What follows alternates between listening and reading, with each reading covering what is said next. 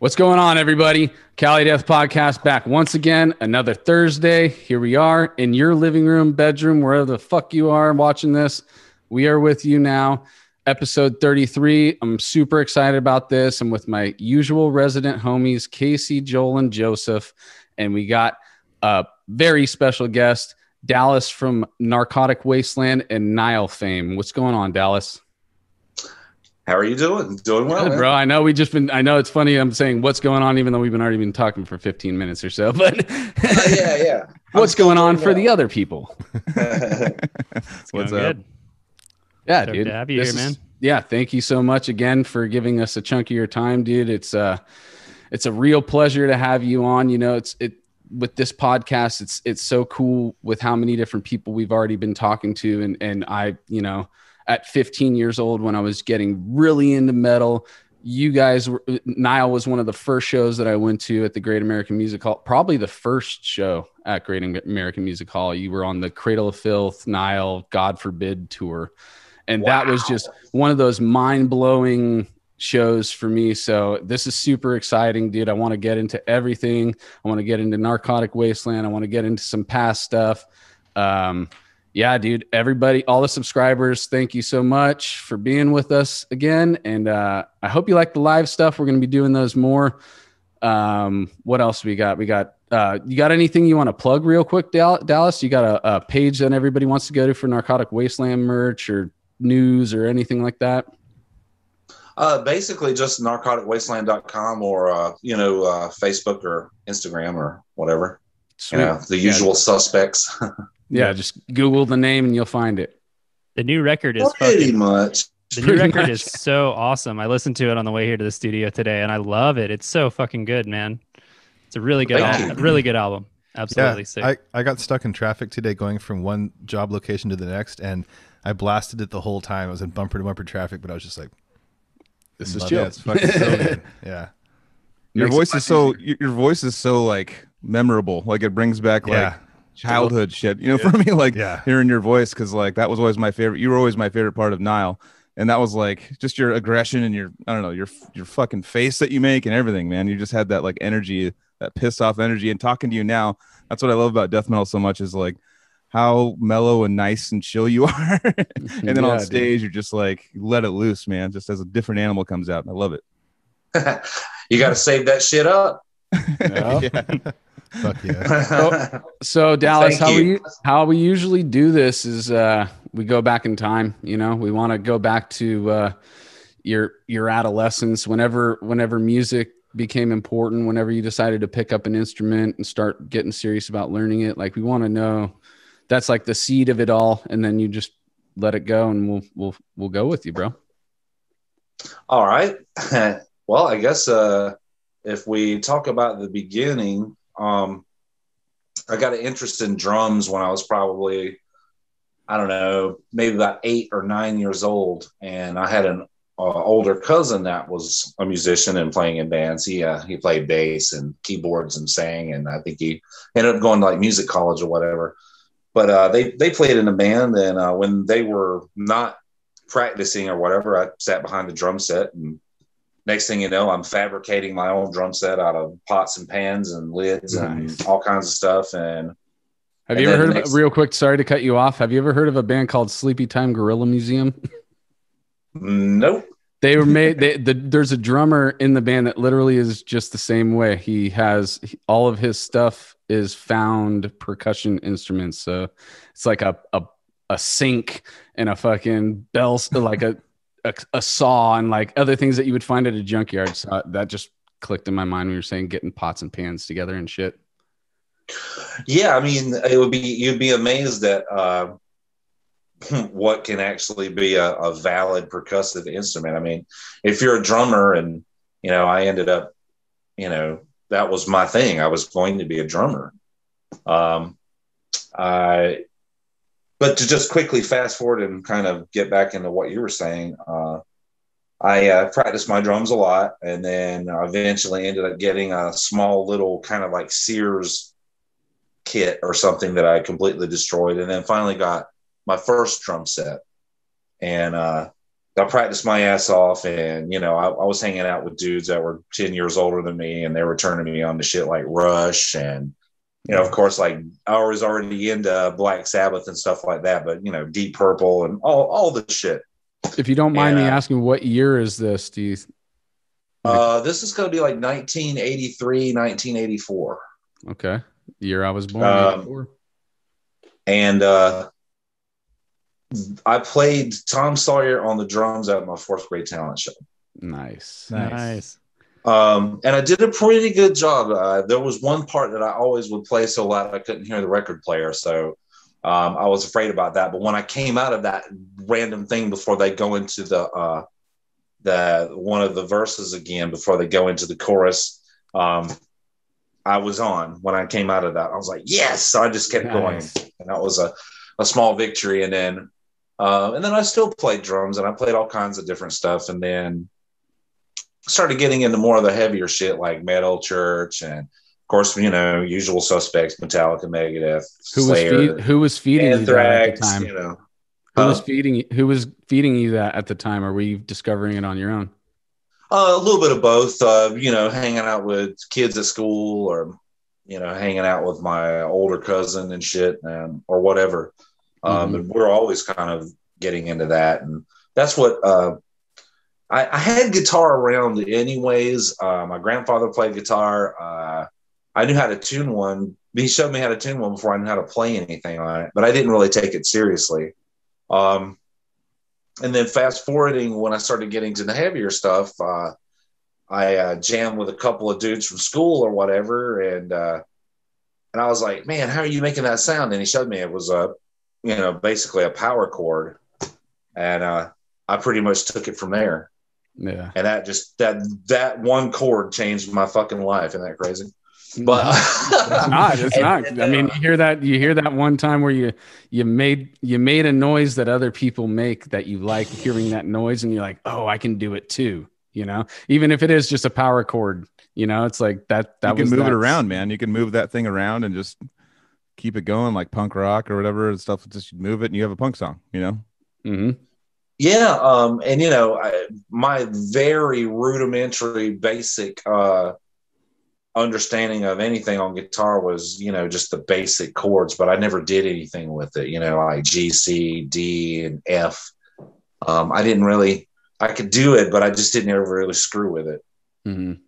And then I started hearing that, and I was like, oh, okay. And then once I figured out how to put my hand on the bridge the right way, I was like, oh, now we're in business. Yeah. And then, you know, took a little bit of music theory in high school, and then the rest is fucking history. And until recently, where last year I took some lessons. So you said you started as a drummer, and then you picked up the guitar. Were you just playing those both simultaneously as much as you could? Yeah, once I started getting more serious in the guitar, the drums collected dust, and then I didn't really play unless I was over at a party or something. Me and the lead guitar player in Narcotic, Ed, we used to go hang out at a friend's house, and he had a jam room, and you know, we would always go over there and have a couple of drinks and maybe smoke a little weed or something and just jam all night. Yeah, dude. And we would switch off. Somebody would play drums, somebody would play guitar, and you just riff out. It was like exactly how we were, dude. Like riffing improv, like on the spot type shit. You know, it was a lot of fun. I'm a vocalist, but I just couldn't. We were working on our chops too. You know. Yeah, I just want to say, vocalist. I just wanted to say that as a vocalist, all I wanted to do was sit down on the drums. So it's like as soon as jamming was over for serious and everybody could fuck around, like Troy, get up, or Casey, get up, please let me fucking sit down on that. I just had to get it out for like 10 minutes, dude. Even though I sucked, it felt good to beat on shit for like 10 minutes, you know? And then you get a blast beat and you're like, wait, oh shit, I did that for like 1 second, right? Like maybe I can get 2 seconds. Well, I'll tell you what, that's what inspired me. That was singularly what inspired me to try to play drums again after not really messing with them for over 10 years. And that was when I bought a drum set in 2003. It was the last American tour for In Their Darkened Shrines. Mm. And I was like, well, I've been saving, and all that stuff. And I was like, I got a little bit extra money. I'm going to buy a fucking pearl kit. I bought a double bass pearl kit, 3 racks, 2 floors, 2 bass drums. And I started practicing because I think initially at that point I was going to maybe try and just do an album where I did all the instruments. And then I started jamming and then heard that a band in town called Lecherous Nocturne needed a drummer. So I did that, and then I was okay, but I think they were looking for somebody a little bit faster at the time. Like I hadn't really ever played drums like that. Yeah. So it took me a minute to get up to speed, but then we ended up playing a couple of shows, and I ended up playing on the Adoration of the Blade record. Nice. And it was a lot of fun, and those guys are great. And actually, I saw Crease, the guitar player, earlier today. Great guys, great talented band. You should definitely check them out. And we were just talking about how awesome it would be for a band like us and them and say maybe Unmerciful or something go on tour together. Yeah, dude. Casey, I'm sorry. I really cut you off earlier, dude. I'm sorry. What were you about to say, Casey? Oh, dude, not at all, man. Did we pass it up? No, I'm it's sorry. fine. No, there's a lot of people here. It cool. happens, man. I was just excited because I was like, what I was going to say, I was like, dude, how sick would it be to have those those improv jam sessions? If we could hear those from back in the day, like with your band, and imagine hearing all the ones that we did all over the years. I know, dude. We're talking about when we were on tour with Cryptopsy one time, and Matt and Flo were just jamming, Yeah, it was I wish insane. we could hear that, dude. Like album worthy jam. I was just sitting there, just like, what the fuck have you guys been practicing? Like, what's going on? I'm all about the improv jams. We actually did record. I gotta find it. It's on a tape though, because I used to have a little boombox tape player that would record. Had a pretty nice mic if you put it in the room, covered it with a towel or some shit. Yeah. And there's some jam sessions with Dan on bass, Dusty on guitar and vocals, and me on drums. And we're you mix it around, shittily totally. trying to cover songs or do old severed songs that weren't even recorded. Dusty was like, "Oh, dude, I remember a severed song that never got recorded. That's got pretty easy drums. I think you could do it." And I fucking slop my way through it, but it just felt good to be like, I'm playing a song on drums right now. Fuck. All right, enough about Dallas, I remember from back when I was a super Nile fan, reading that you had actually demoed a little bit of, or maybe some of, the Annihilation of the Wicked songs on drums that got sent to George. Do you remember this, if this is true? No, that would actually not be true. I'll tell you what happened. This is actually what happened. We were working on Annihilation, and, we had George in town and we were working on stuff. And, of course, he obviously just knocked shit out of the park. We were like, all right, well, let's jam some songs and see what's up. And of course, he was just ripping the shit out of everything. And we were happy as fuck. And, but basically when we were, working on Annihilation, the first song I think I was really working on that I had been working on for a little while was The Burning Pits of the Duat. Mm-hmm. And, I was going to do what I would normally do, which is make a demo with basic drum machine. When you hear a fill from one of my demos on a drum machine, it's like, okay, that means insert fill here. It doesn't mean that's the fill. I think that's where a fill should go. It's suggestive. Mm-hmm. I have suggested drum programming. Well, in the process of that, I fried my drum machine. It literally smoked. So at that point, that one was probably done the old-fashioned way in the room. And then for Last of the Slave Stick, I had just everything kind of to a click, but I had only a few specific drum ideas in my head. One of them being that I wanted double bass through the entire song. And the second one was just a sort of a swing beat where the bass drums are going, but the snare drum is almost polyrhythmic. Mm-hmm. And that is actually very reflective of some shit that I was doing in 95. But that was really it. I can't play that shit on the drums. Okay. And Burning Pits of the Duat is like, I think it's one of the fastest songs on that record. It's probably up there with like Cast Down the Heretic. I think the fastest song on that record is probably Sebek. Mm-hmm. And yeah, there's no fucking way, man. I thought it might be like a Dave Suzuki type situation if you were like also that shredding at drums, but I guess what I might have heard is just that George came and played on your drum set or something. Yeah. Now we did use my drum kit when he came into town, the one that I bought, and it actually ended up being on Annihilation of the Wicked. And yeah, it's just a killer. It's just a Pearl export kit, and it's actually birch ply, so it's not a bad sounding kit. And actually, Joseph, the guy that's jamming with us now, he's been playing my kit, and he fucking loves it. Same kit, same one. Nice. Yeah, same kit. It's it's got some battle scars and stuff, but it sounds great. And, with a fresh set of heads on there, I really like Emperor Clears myself, with a little bit of moon gel or whatever. Mm-hmm. I think that's like got the most attack, and they're ballsy. They're beefy sounding drums. They're not thin. What's the make again? Pearl. It's just a Pearl export kit. Pearl export, yeah. Mm-hmm. Nice. Cool, dude. All right, we just jumped ahead way crazy, but so let's get back to where we were. You were talking about drumming. I'm sorry, pronounce the band again for me. Lecherous Nocturne. Lecherous Nocturne. So you ended up on one of their records, and then where do you go from there?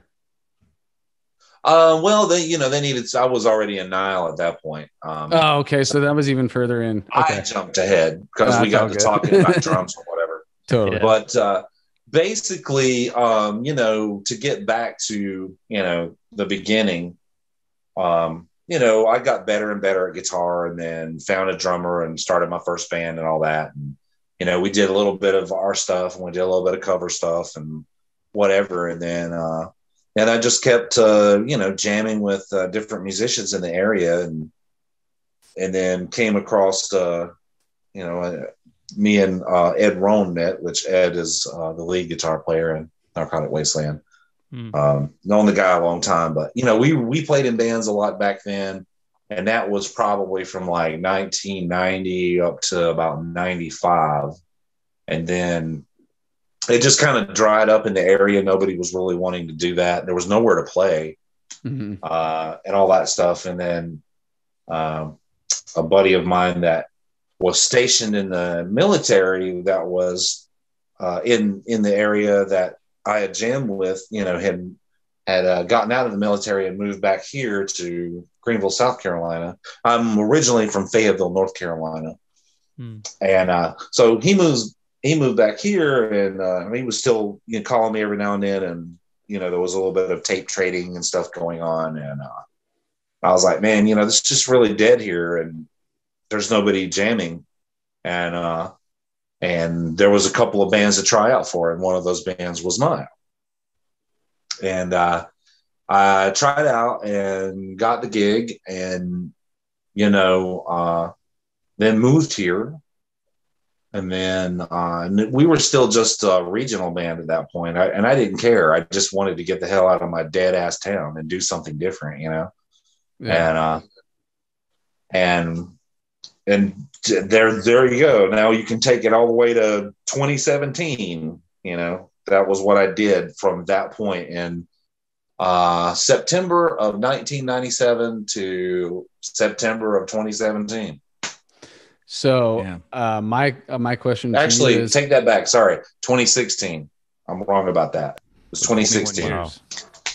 So 19 years. When you join Nile, does he hand you like 10 encyclopedia-sized books on Egypt, and he just says like, read all of this, or watch that ancient, fucking ancient like Egypt documentaries on History Channel from this year to this year?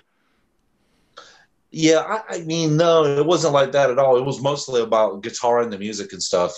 Yeah. And I had read, that was one of the things that kind of interested me about it. I had read a little bit. One of my earlier bands was called Deucalion, which is the son of Prometheus, and it's Greek mythology and blah, blah, blah, blah. And we didn't know what the fuck we were talking about, but it was fun. And then along that path of just stuff like that, I had read some, stuff about Egypt or whatever. And I thought it was interesting and pretty cool take on things. Totally. Very, very unique take in death metal at that time. Probably there's only a few other bands that were really diving in on that. And when I say that I was just making a joke. I really enjoy, studying ancient civilizations and stuff like that. So that's one of the key things that made Nile like link with me was this Egyptian full on, like this is what these guys are about. So I was like, yes, I'm all in. Yeah, there's a lot of different ways that even if you're talking about something completely different in the song, it's a beautiful way to express that. Mm-hmm. And so many times history repeats itself in big, super monumental, epic ways or in a very small, personal way. Mm-hmm. And those are cool ways to kind of describe those sort of things. Yeah. Use it as a metaphor. I always love singing those lyrics too. The lyrics are always in themselves very expressive. So yeah, really good stuff. And so Black Seeds, was Black Seeds the first album you were on? Yeah, that was the first time I'd recorded with the band and contributed anything basically. And so pre-pod, I was talking about or I don't know, maybe it was on the pod, the Cradle of Filth tour. mm-hmm. Was that the supporting tour for that album, or did it already come out before that? It was one of them, and I cannot personally remember because a lot of the time the way things are put together is that a lot of times back then you would be already on tour, but the new album was coming out and it was going to come out either while you were on tour or before the tour or right after the tour. Were you touring with them before Black Seeds? That's what he's saying. Yeah. Oh, he was. It may be. Yeah. Yeah. Cool. Did a lot of the Neferka tours. Yeah. I think actually pretty much all the Neferka tours. They were probably playing some of that material. I know that they were doing a few little excursions here and there regionally with like Incantation. Nice. And then we ended up doing a long tour with Incantation. And that was really the first full-on one, you know what I mean, I think, for that record. And then that led to, being able to have an opportunity to go tour with Incantation and Morbid Angel. And then we were available to do it. I mean, and that's one of the things that a lot of people don't realize. You've really got to set your life up and not give a shit to where you're actually available to go do this. Yep. Yeah. And we were, and even if we weren't, we were. We didn't care. You'd make it happen. We didn't care. We wanted to do this. We believed in the band collectively, and that's how you do it. Totally. There was actually a tour opportunity for Odious with you guys. We got beat out by Unexpect. There was a tour that Unexpected with you guys. That was Immolation and Christian. Yeah. So it was up between us and Unexcept, and they got the go ahead, and we were like, guns. Have fun. We really wish we were fucking on that shit. I wanted to say also that like Catacombs was the first death metal CD that I ever bought. Mm-hmm. I was in high school. That you guys are the band that got me into death metal. Like, oh wow! I'll say that definitely. Casey always mentions Nile and Hate Eternal. Yeah, for sure. But it wasn't. But that was before I saw Hate Eternal. Then I was like it was on the Conquering tour. It was like I was like, what's this? And I was like, but I had and Catacombs. David was way into it too. Yeah, like our friend and who played in Odious with us. But I had the album and I was like still in high school, and I would play Super Metroid and like just listen to Nile. Like I just remember that, like those like levels at the bottom where it's like lava and it's like all like Egyptian and shit. Like I was just like he planned it out. Oh, I know I know the song that you're talking about.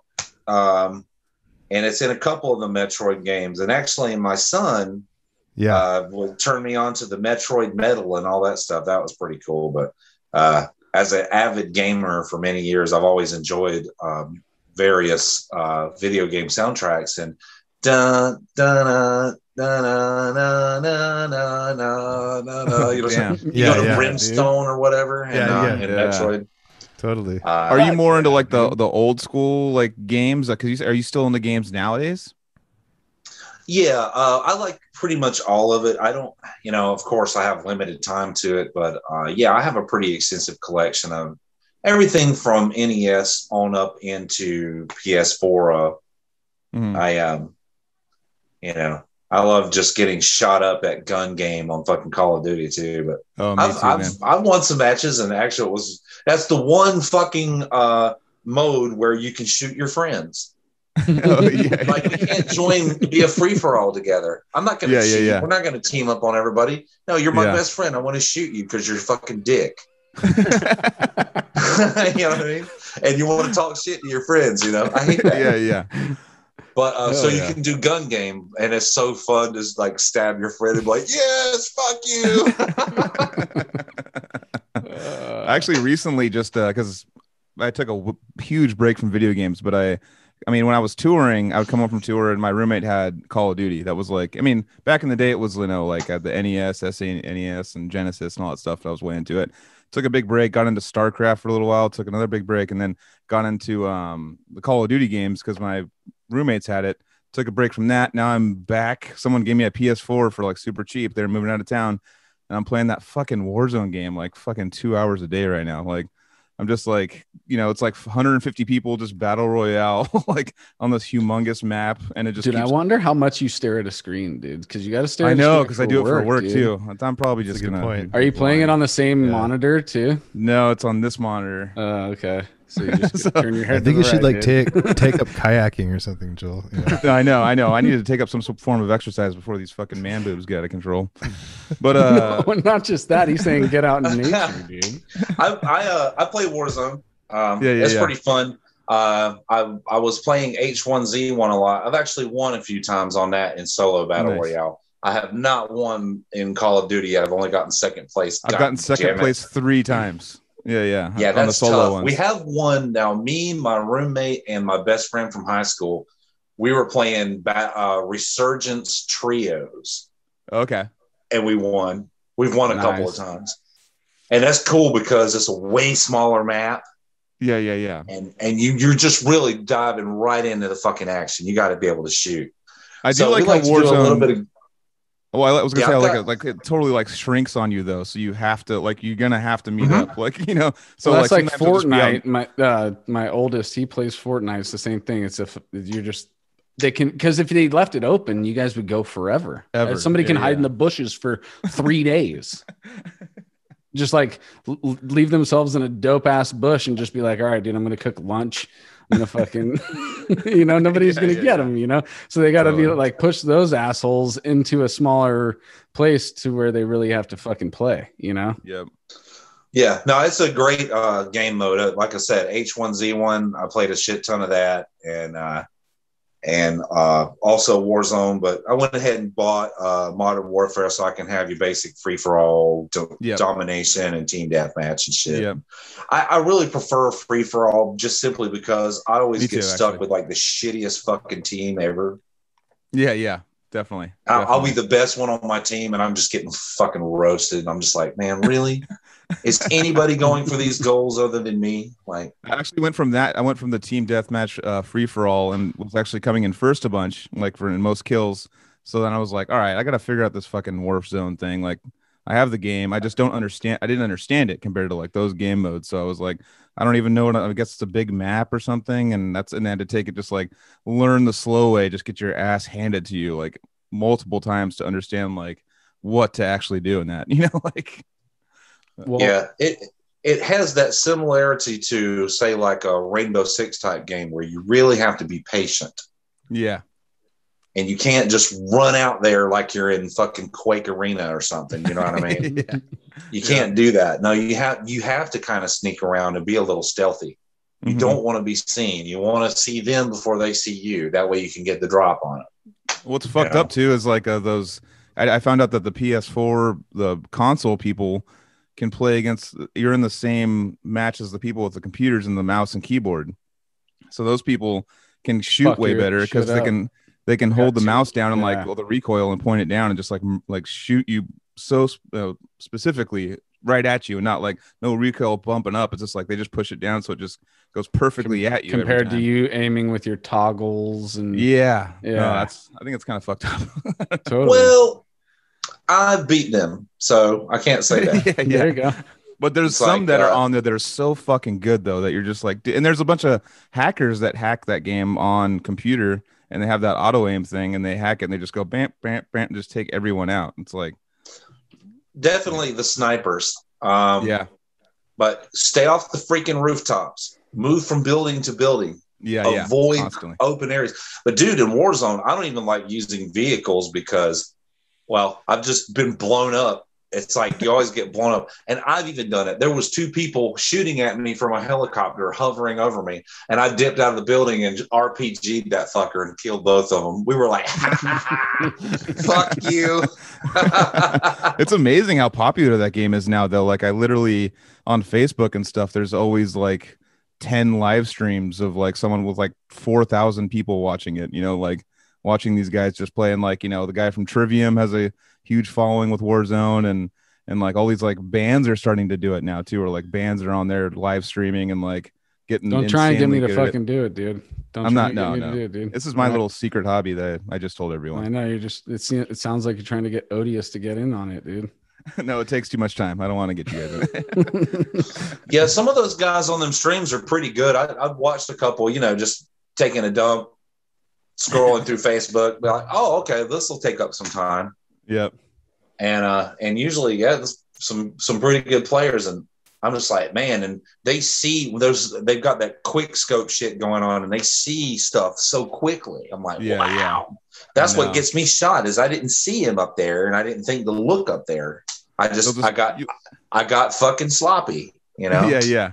Or like you shoot at them for like one bullet, and they know exactly where you are immediately, just like from behind. They're like, oh, he's up there, bam, and you're like dead. You're like, what the. How do you even do that? Just like spending 10 hours. Those guys spend like 8 hours a day playing that though. So minimum, So I guess it's understandable. So death metal, guys. Death metal. So whatever. No, I was trying to steer. I mean, I like everything that you guys just said. I don't really play the game. I like video games. I mean, I never got into the online playing, so that's like kind of when I fell out on it. I would play army games and shit like that, like Medal of Honor. I fucked around with back in the day, but yeah. What about fucking? I already said it. Death metal, dude. so you're back on course. You jumped to 2017. So you said you're basically Narcotic Wasteland has people in it from the 90s, right? Or just one guy, or is it?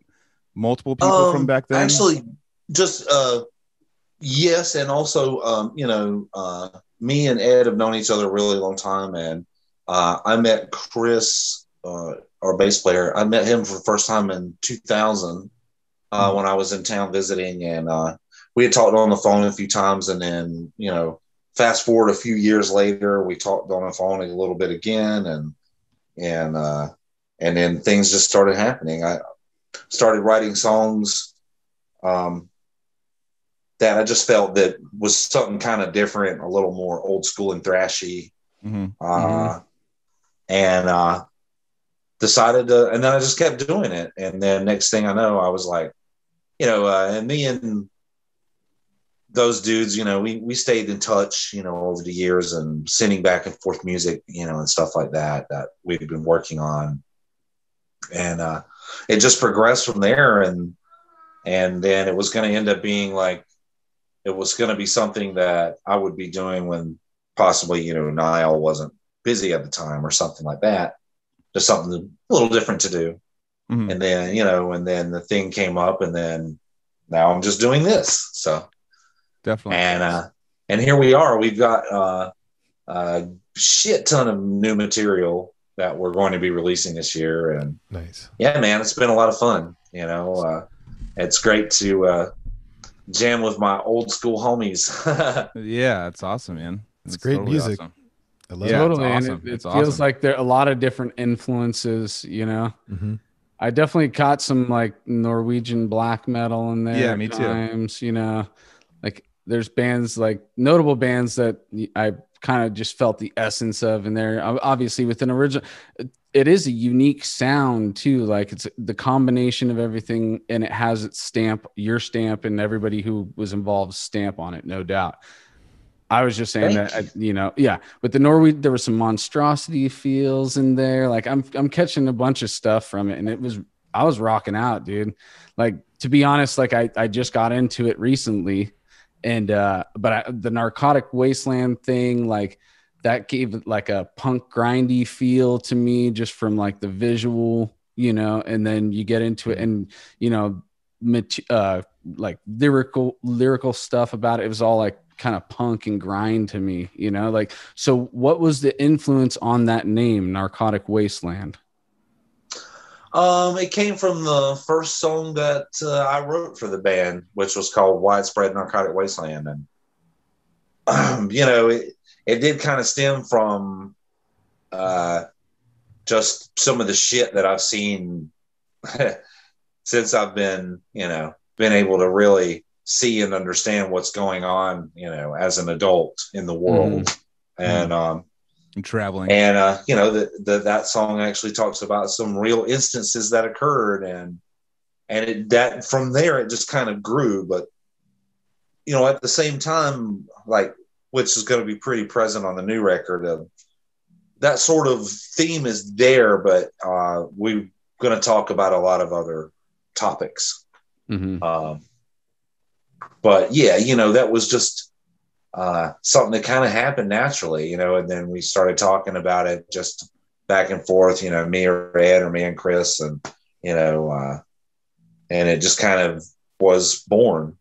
And then the same thing with the album art for the debut record and the album art for Delirium Tremens. That's a great one. Me and Chris were talking on the phone, well, as we do, you talk to one of your bandmates for a couple hours, just talk about the band, talk about different stuff. That's where a lot of good stuff is done, Totally.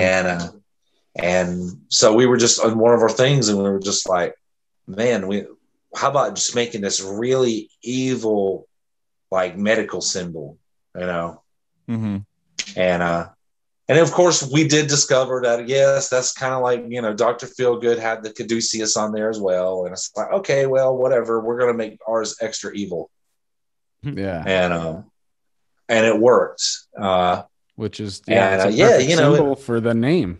It goes perfect with the name, Definitely. Yeah. And it kind of touches on a little bit of the things that we talked about on Delirium Tremens, which was,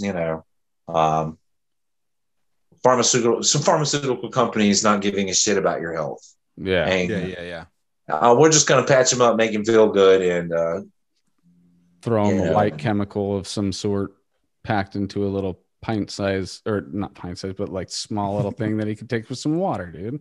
He's good. Yeah, just whatever it may be. Shit. He won't be able to shit for like 3 days if he keeps going with it, but he'll be fine, dude. Yeah, I mean, there's a lot of people went down that path, you know what I mean? And you think you hear about people dying to street drugs and stuff like that too, but you also hear a lot more, especially lately, about people dying abusing drugs they were prescribed. Yep. I don't know it. No, and like I said, that's a perfect symbol for, that type of content, that type of band name, that symbol, but evil, because that's basically how I feel as well. Like I'm going to try and avoid pharmaceuticals at all costs. Like, if you're having arthritis or, swelling, go drink more water, get moving, like get your muscles fucking loosened up again. Like you've been sitting down for too long, you know, or change your diet, like that kind of thing. Yeah. And there's alternatives too. I mean, obviously there is, and when I say that, there are good things about medicine, obviously. Yeah. Sure. Totally. If it's used like, properly. it's not just like all of it's bad, but you know, like there's some serious problems. The addictive chemicals that they've been making a profit off of for so long. That's what's made a narcotic wasteland. I was driving behind a bus yesterday, and it had like an ad on the back, like a city bus, and it was like fentanyl laced with meth kills. And I was just like, people even do that? I was like, Jesus Christ, dude. And I was like, yeah, it definitely kills. That's taking the hippie speedball to like the stars, like taking it to the full maximum. Fentanyl and crystal meth. Dude. I mean, we've all had friends die from that stuff, and even in recent years, and I fucking totally. In 2019, the last show that we played was at this thing called Foam Hinge. It was a brewing company somewhere in Texas, and Power Trip was on the bill. Oh wow. Yeah. And there you go. I heard that it was fentanyl. Yep. That's what I heard too. Same fucking thing that killed Prince. Yeah. Yeah. You know, I mean, I felt the pull, dude. I've broken bones and felt the pull from that shit, you know? Like you totally take Vicodin and you're like, I know exactly why people get addicted to this. I feel great right now. I don't feel the pain, and also I feel like I'm floating off the fucking couch right now. You know, it's like it, but then the downfall and you're chasing the dragon after that. You're, you know, in the beginning, it's kind of like, oh, this is helping me, and then then the prescription runs out, and then you're like, well, I still want that feeling. And that's where people, and the doctor's like, no. And then you go to the black tar or something, you know, you go to something that's harder to. Well, the fentanyl is just added to it and just kills people. Like, it's not even like they don't even know. It's just, oh shit. And then you know. Yeah, there's a lot of that going on with all the drugs. Up. Not only that, like the guys who were dealing the heroin, they put a little fentanyl in there or whatever. Yeah. I heard that they'll throw a little bit more if sales are low, they'll throw a little bit more in there, hoping that somebody fucking ODs. So then everybody else sees that they OD'd and they're like, oh, I need his shit.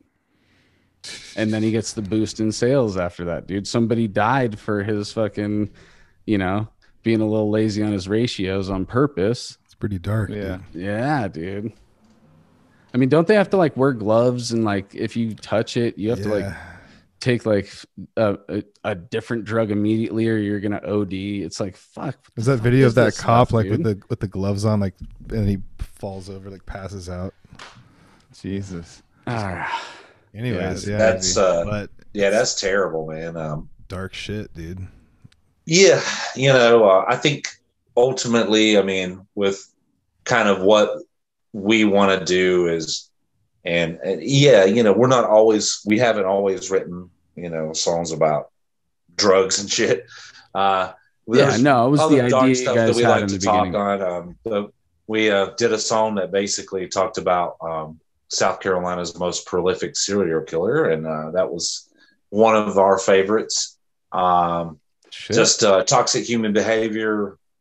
Was that Green River? About that. Huh? Was that Green River Killer? South Carolina? No. This guy was named Donald Henry Gaskins, and I read the book. He was a horrible, horrible person. I mean, if you did not believe in the death penalty, he would make you want to believe in it. Wow. Yeah. That's how horrible of a son of a bitch he was. But you know, so wrote a song about that, and I think that was because of just growing up in Carolinas.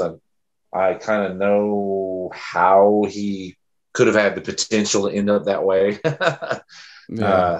So I don't know. Human behavior is very interesting to me. So that's kind of been what I've been more focusing on lately. Of course, drug use is always going to be there. Mm-hmm. And not good drugs either. Yeah. with the name of Narcotic Wasteland, when I first heard it, I immediately thought of my tour life, like all of the crazy towns like in Wyoming and all the crazy super drug addicted towns that just when we'd go through there, because we're from sunny California, and we're driving through Little Rock, or not Little Rock, Rock Springs, Wyoming, and it's like and it's the highest meth capital, whatever. And they're just all their signs on the fucking freeway are just talking about like, don't like quit meth, go here, quit meth. It's like that the whole town was completely taken over.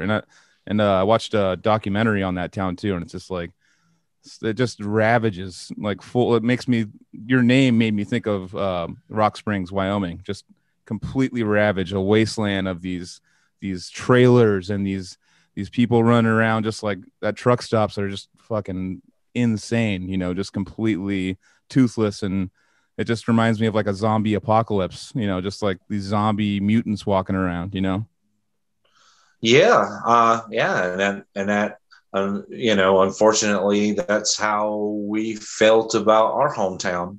Yeah. And back then there was meth, but it was mostly crack. Okay. Yeah, people were ruining their lives on that shit. And I was kind of looked bad upon to like, my neighbors or whatever. I was like, yeah, man, at the time I had the long hair and I smoked fucking weed and I drink beer and I play loud music. But that's as far as it goes. Totally. Definitely. Yeah. It doesn't. And it's not like I do that all the fucking time either. I mean, when you start getting on the meth thing or whatever, I mean, those people want to do that shit like constantly. Yeah. Like, man, I would have a fucking headache or die if I did that. There's a reason that weed's legal and alcohol is, even though people abuse alcohol crazy, but like beer and weed is, Yeah, I mean, people figure out a way to abuse anything, Oh, for sure. Yeah. But there's people that smoke way too much weed. Yeah. Absolutely. But it's like, was that smoking too much weed? Yeah. Anthony. Speaking of, but it's hard to just like be like super. Yeah, I'm super responsible, and I just like do meth, like a little bit. There are people you don't hear that. I know it's meth crazy addicts out there, dude. Well, it's just it's definitely all a it's all a spectrum. Like an oxymoron. Way too many people out there for that not to be a possibility. Well, I wouldn't let them babysit my kid. No. It's like, I mean, down here in the Southeast, we've got the wasteland here too. I mean, there's some sad fuckers around here with that shit. And they're living in these horrible places, and it's always like extremely filthy, and and really we can't necessarily blame the person all the time. Of course, we are responsible for the decisions that we make. But we also have to think about the environment that they grew up in. I didn't come from a perfect family, but I did come from a good family. Mm-hmm. And that makes a huge difference there. Huge difference. Yeah. When you talk about these kind of street drugs, we're talking about a perpetuation of that lifestyle through generations. And they imagine being born into that, where that was life. That would be normal for you doing that shit. You know what I mean? Like, it would be normalized at some point growing up. If it was constantly, if you grew up, your childhood was through that, the time would be when you go over to a friend's house or something, which I don't know if you would be able to, but you get to a friend's house and you see how their family dynamic is. Then you're like, oh wait, my shit isn't normal. Like, yeah, there isn't supposed to be random people in my living room while I'm trying to fall asleep at 2 a.m. and I'm 8 years old, and I could just hear partying going on in the living room downstairs or something like that because my parents fucking do drugs or whatever. Yeah. I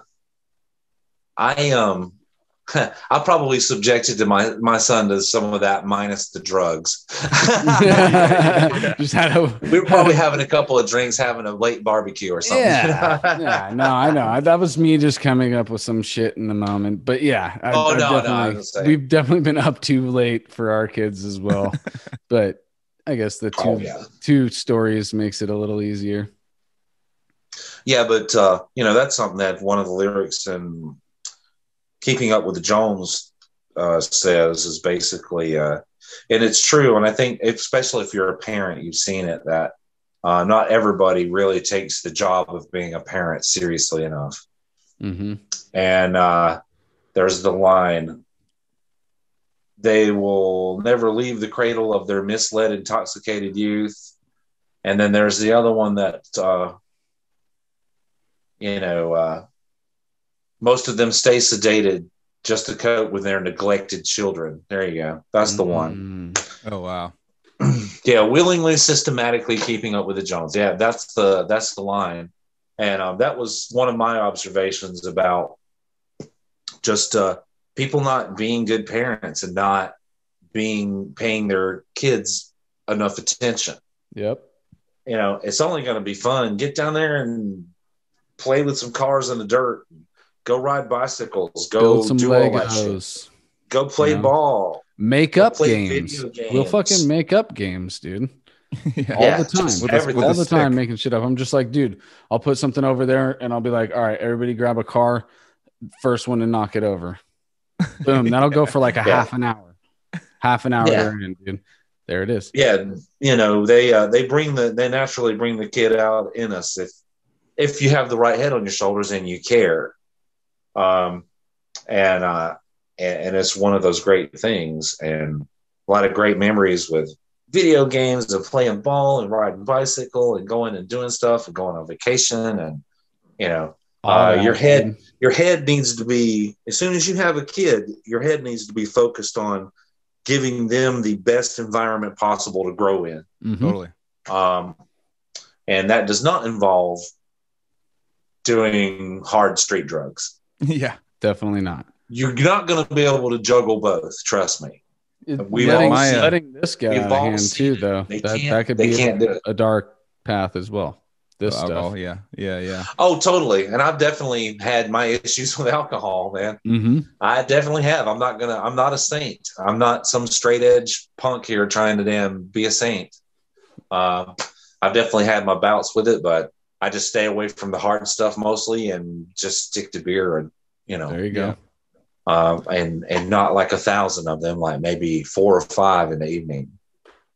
Yeah, definitely. Just give a nice little head change.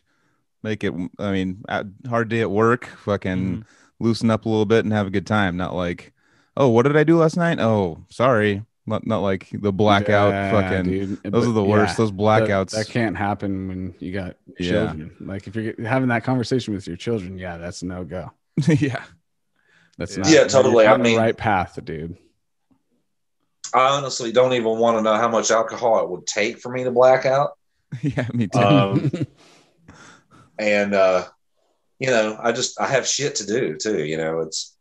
I mostly drink water during the day, and coffee in the morning, and the occasional Red Bull for the afternoon. I like juices and stuff too. I like vegetable juice and orange juice. But in the evening, I like some beers. There you go. Definitely. That's all good. Definitely.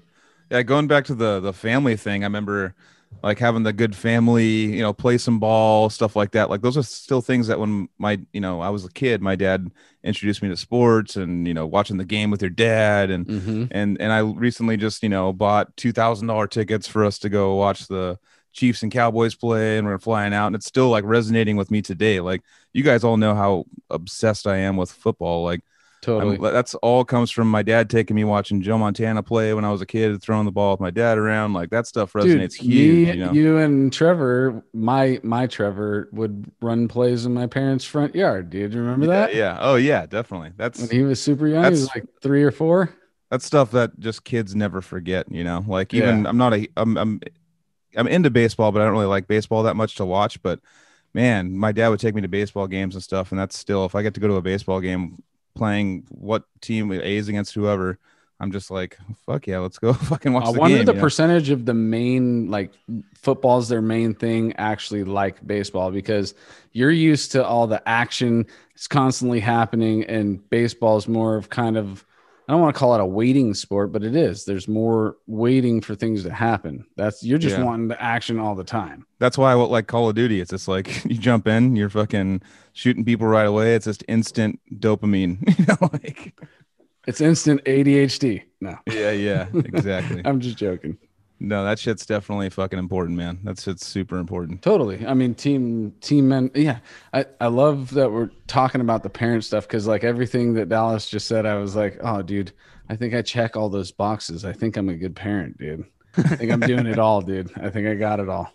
I think you're a good parent. Man. I mean, and really all you got to do is care. I mean, there's no real textbook that says how to be a good parent. I got that switch, dude. As soon as I became a dad, dude, I was a dad, Mm-hmm. Like I was immediately like that became my first thing, and then everything else gets reorganized underneath that, which wasn't really me. A lot of those like we're talking about the families raising their kids around drugs. I think those are a lot of people that just, oh, you're pregnant? Well, we're gonna still do our same thing, right? Just with the kid around. Like it's like they're basically like, oh, yeah, we like to have sex when we're on drugs. Oh shit, you're gonna have a thing like a baby coming out now? Well, we're gonna, we'll figure it out. Yeah, dude. Go back to the party. Keep doing that at 5. They're gonna come in to get in your bed at night, and yeah. And you're gonna have to deal with your kid with fucking big old eyes, like ah. Yeah. Didn't you say ecstasy? Did you say ecstasy? No. Damn. Man. Well, you just said dilated on ecstasy, or not dilated, but you were on ecstasy and having sex. You didn't say that? No. All right, sorry, I was half listening to you. I didn't fully listen to you. It happens. Dallas, what kind of guitars are those behind you, dude? Those look sick. Man. That is there's 4 BC Rich Ironbirds in that rack, and then there's my old Ibanez Destroyers in there as well. And then back behind me here, I got the Jacksons and the Charvel. But yeah, that's part of the ones that are appearing in my life right now. Are you still doing the old school Marshalls, the JCM 900 you're playing out of? Yeah, I'm still using that for recording. I got a PV Triple X that I use for live use because it's just a solid amp and it always just works. And it's going to be going in for a retube, but I'm going to be installing some new electronics and some of those older BCs over there.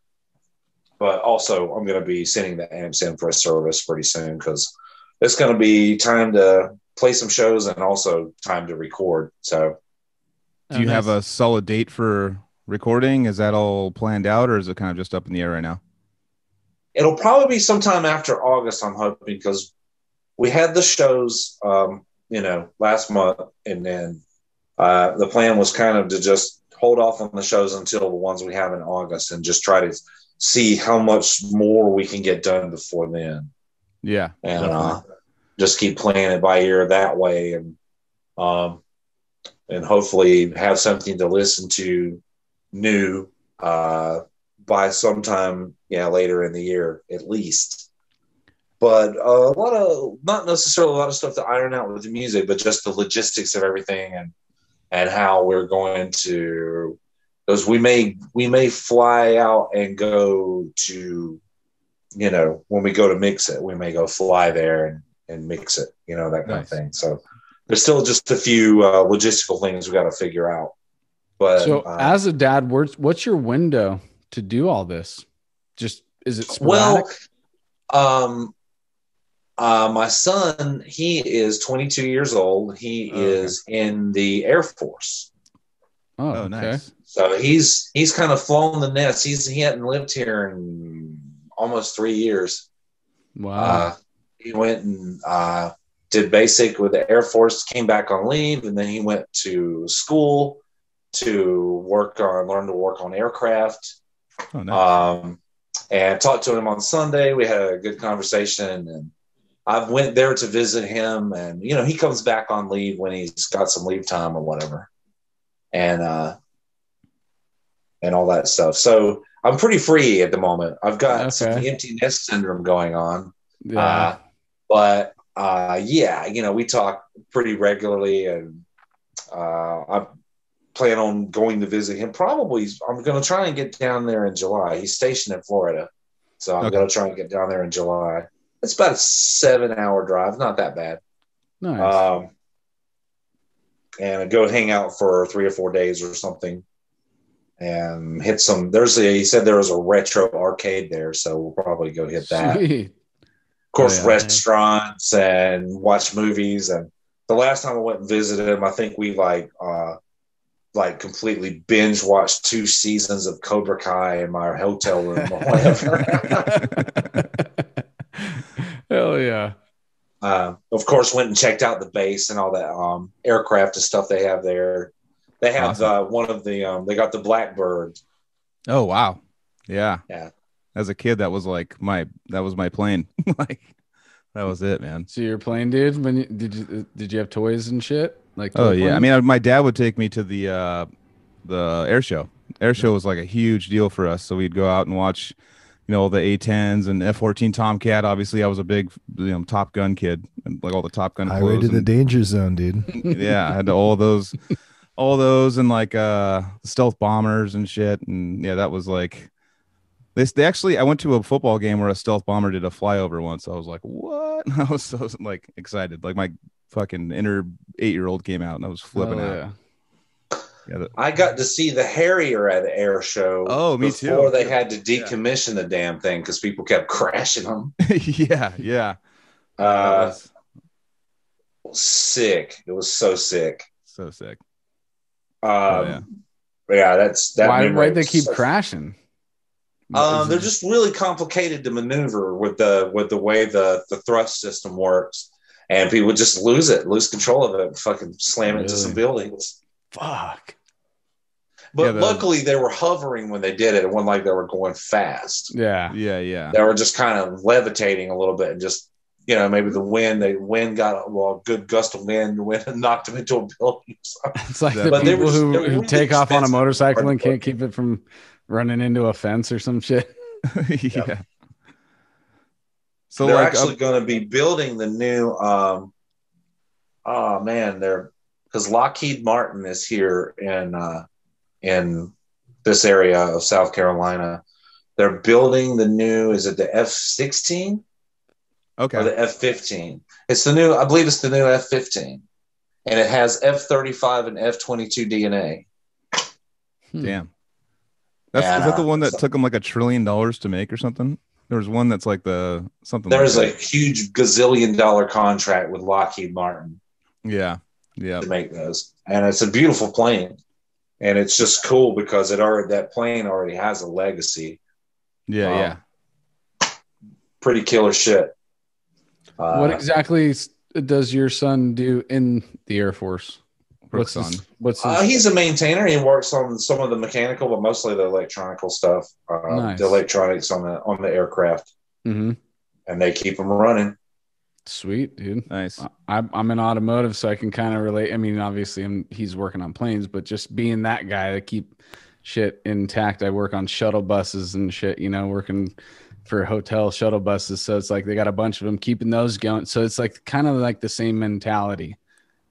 Was he a mechanic before he went into it or anything like that? Was he involved in like cars and shit? Well, yes and no. I come from a long line of mechanics, actually. Okay. And I know a little bit myself. I do most of my own maintenance on my truck. And when he got of age to drive, I bought him a 3rd generation Firebird, like the Night Rider. Nice. And he paid to have the transmission fixed, and been doing ever since. Doing work on it, both of us ourselves ever since. And he just did the water pump on it himself.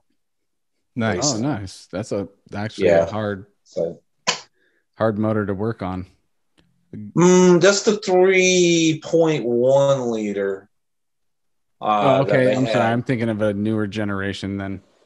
Yeah, no, the 3rd gen. Remember Knight Rider, the show Knight Rider? Mm-hmm. See, I'm trying to picture it in my head, and I pictured the wrong generation, dude, because I never really watched it, you know? I just Well, basically, it is the third generation Pontiac Firebird. It ran from, I think that body style ran from 1982 to 1992. Okay.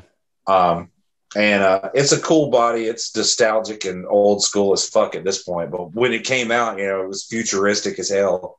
But I raised him on old Knight Rider and shit like that. Nice. We always loved the car, so I found one for a pretty good deal, and we fixed it up. And he's driven it from Texas to here, and from here to Florida. And sick. Yeah, it's a good car. It's it's been very reliable. And he's done a lot of work and upgrades to it.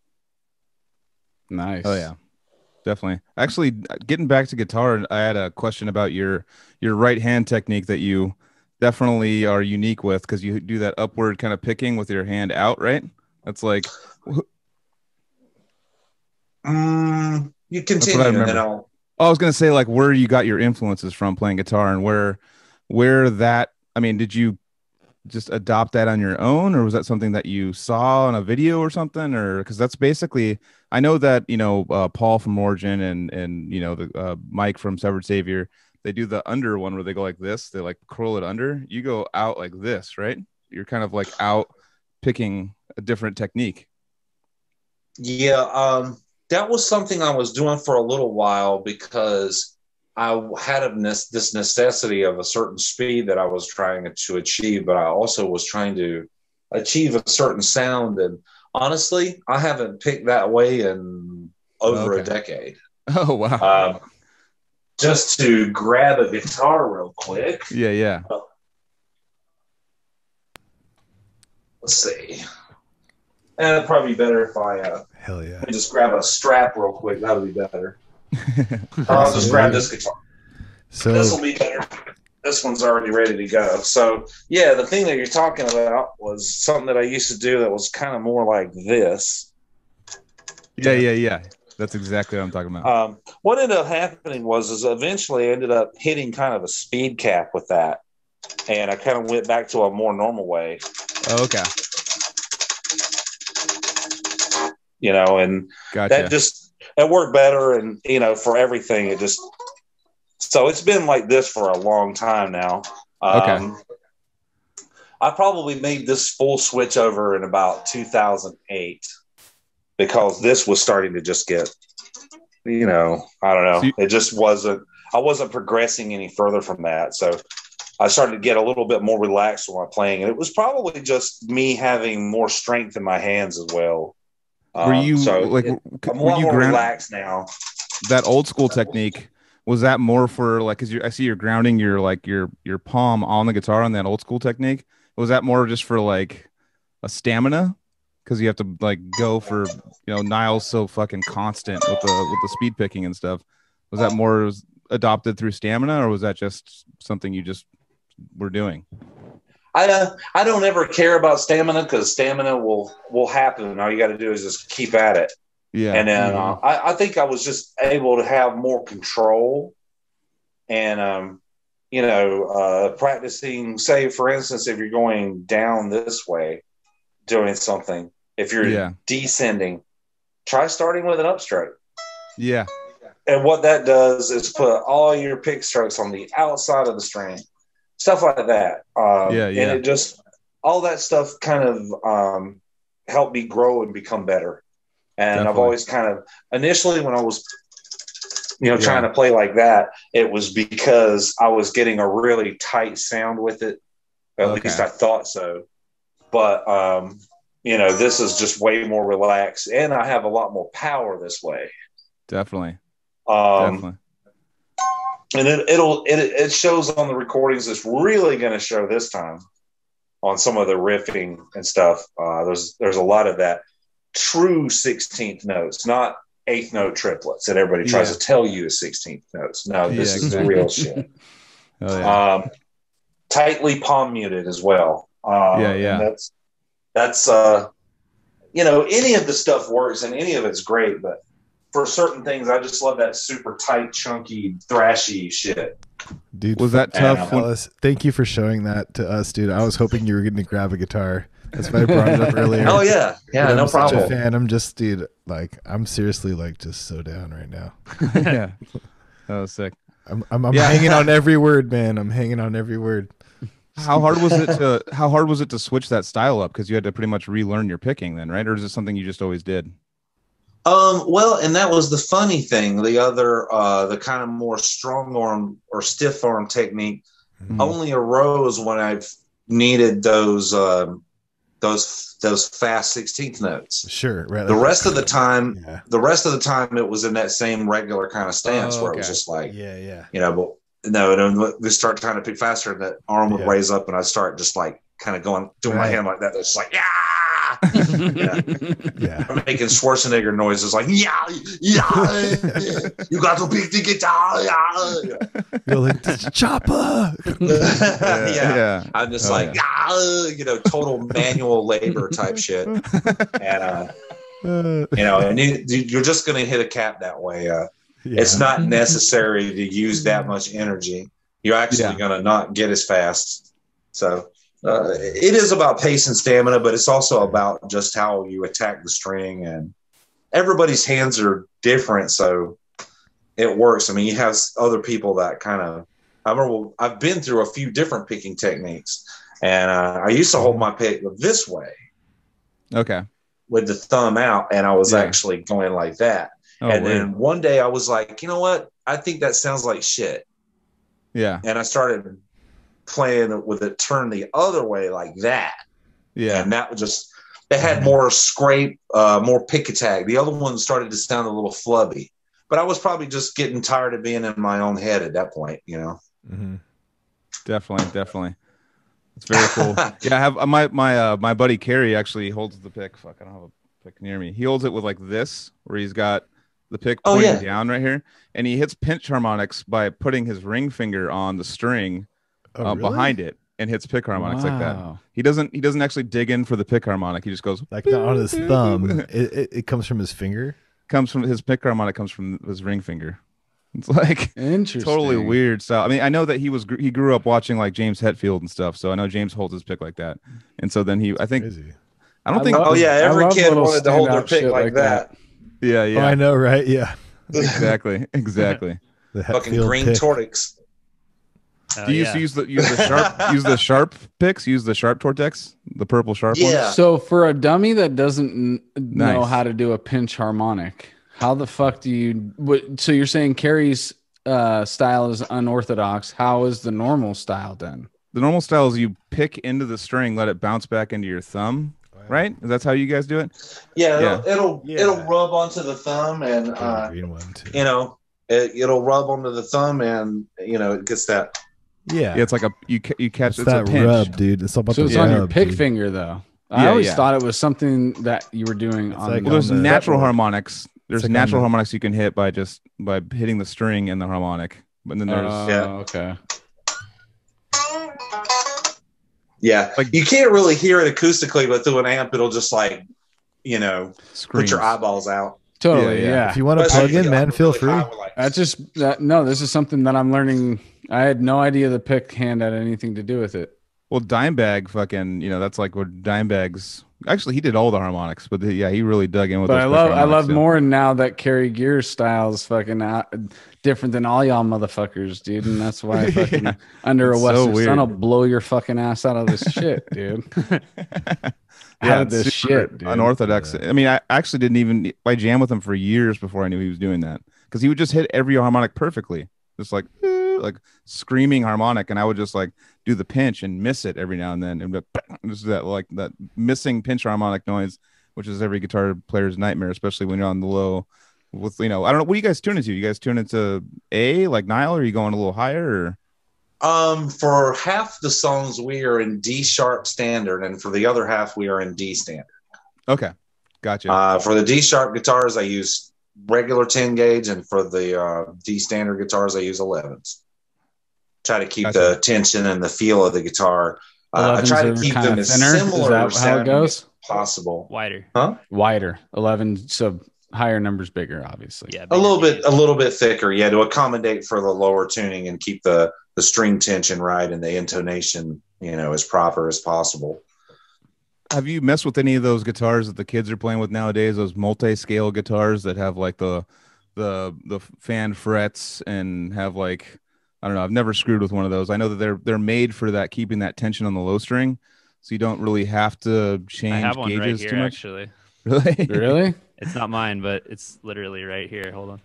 Of course, the professor has, It's nothing to do with my job, dude. I think but you are the professor, though. You're still the professor. It doesn't matter that you are.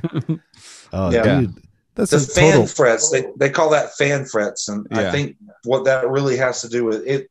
It probably has something to do with the feel of the strings and stuff too, of the string tension. But what it probably really helps with is the intonation of the string. And guitars actually don't go in perfect tune. Yeah, not like a piano can go in perfect tune or whatever. It's like those True Temperament. Have you seen those True Temperament frets where they're all like squiggly lines, trying to get as close as they can to like perfectly. Yeah, Steve Vai guitar had something like that, where like on the it's of course the shittiest string on the guitar, which is the damn G string. That one's like divoted down. It's like got a V right there. So fan frets are kind of doing that too. To get the intonation more true.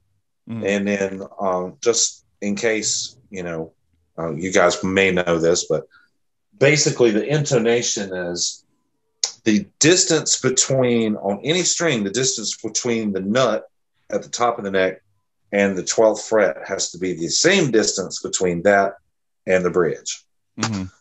And the more true you get that, the more...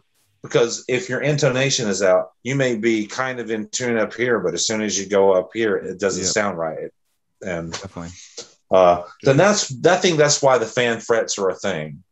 Yeah, especially when you start talking about guys that aren't tuning standard. Yeah, or anything near standard. You want that longer scale if you are dropping down. If I was to be in a band that played that low again, I would honestly probably just go with a 7-string. Okay. Yeah. You wouldn't tune down to 6. You guys were which I did. I did a Nile for years and years, and it was fine. But in retrospect, I probably would go with a 7. Was it's the more Nile designed for the lower tuning? You know? Was the Nile tuning like basically just a drop A? Was that what Nile was? It would be, I would call it drop B, because the guitar would be in B, except you just drop the one string down to A. A, gotcha. Yeah, definitely. So, and that's the tuning. Yeah. And then, of course, I used 13 through 70 on that set. The same, trying to keep the tension on the neck right. Yeah. And so the strings aren't flapping around everywhere when I'm trying to, go and all that shit. Yeah, definitely. And that was it, just trying to find that. And one of my earlier bands was in B standard, funny, and I used the jazz mediums, which is 13 to 56. Okay. And then ended up sliding that out into a 60, and that was pretty tight. You just don't want that floppiness or shit flopping around, Yeah. Because when we get excited, we tend to play kind of hard. Definitely. Well, you guys definitely don't, but lots of bands do want the floppiness. That's like part of the modern death metal or like modern prog metal sound. We're not talking floppy modern now? death metal right now. I know, but I had this conversation with my bandmates a little while ago, and my guitarist uses a drop G string as a 64 gauge, and he wants that with it, like kind of starts a little higher and then drops into the right tuning. That's like what he's going for. And I was like, floppiness. And we were talking about how with Nile, you wouldn't want that. You would want it to just and just be in tune from the very first, the whole time. Yeah. So it's like a rubber the big Nile chord, more rubber bandy style. Sure. Yeah, the big Nile chord. Yeah, we all know that. Yeah, we're not talking about flip flops and that's way too floppy, dude. Yeah. But I mean, Meshuggah would want the floppiness, and anything downstream from Meshuggah is a different sound that they're looking for. And it's interesting that there are different size strings for these different sounds, is all I'm saying. Yeah. Dude, Dallas, I got a story that I have to tell you that's like a big part of my metal history.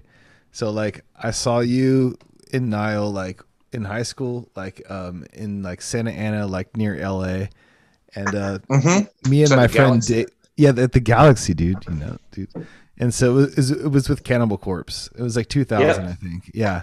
And I was like 17, and dude, like me and my friend David, who later we made Odious and all that, Odious Mortem, whatever.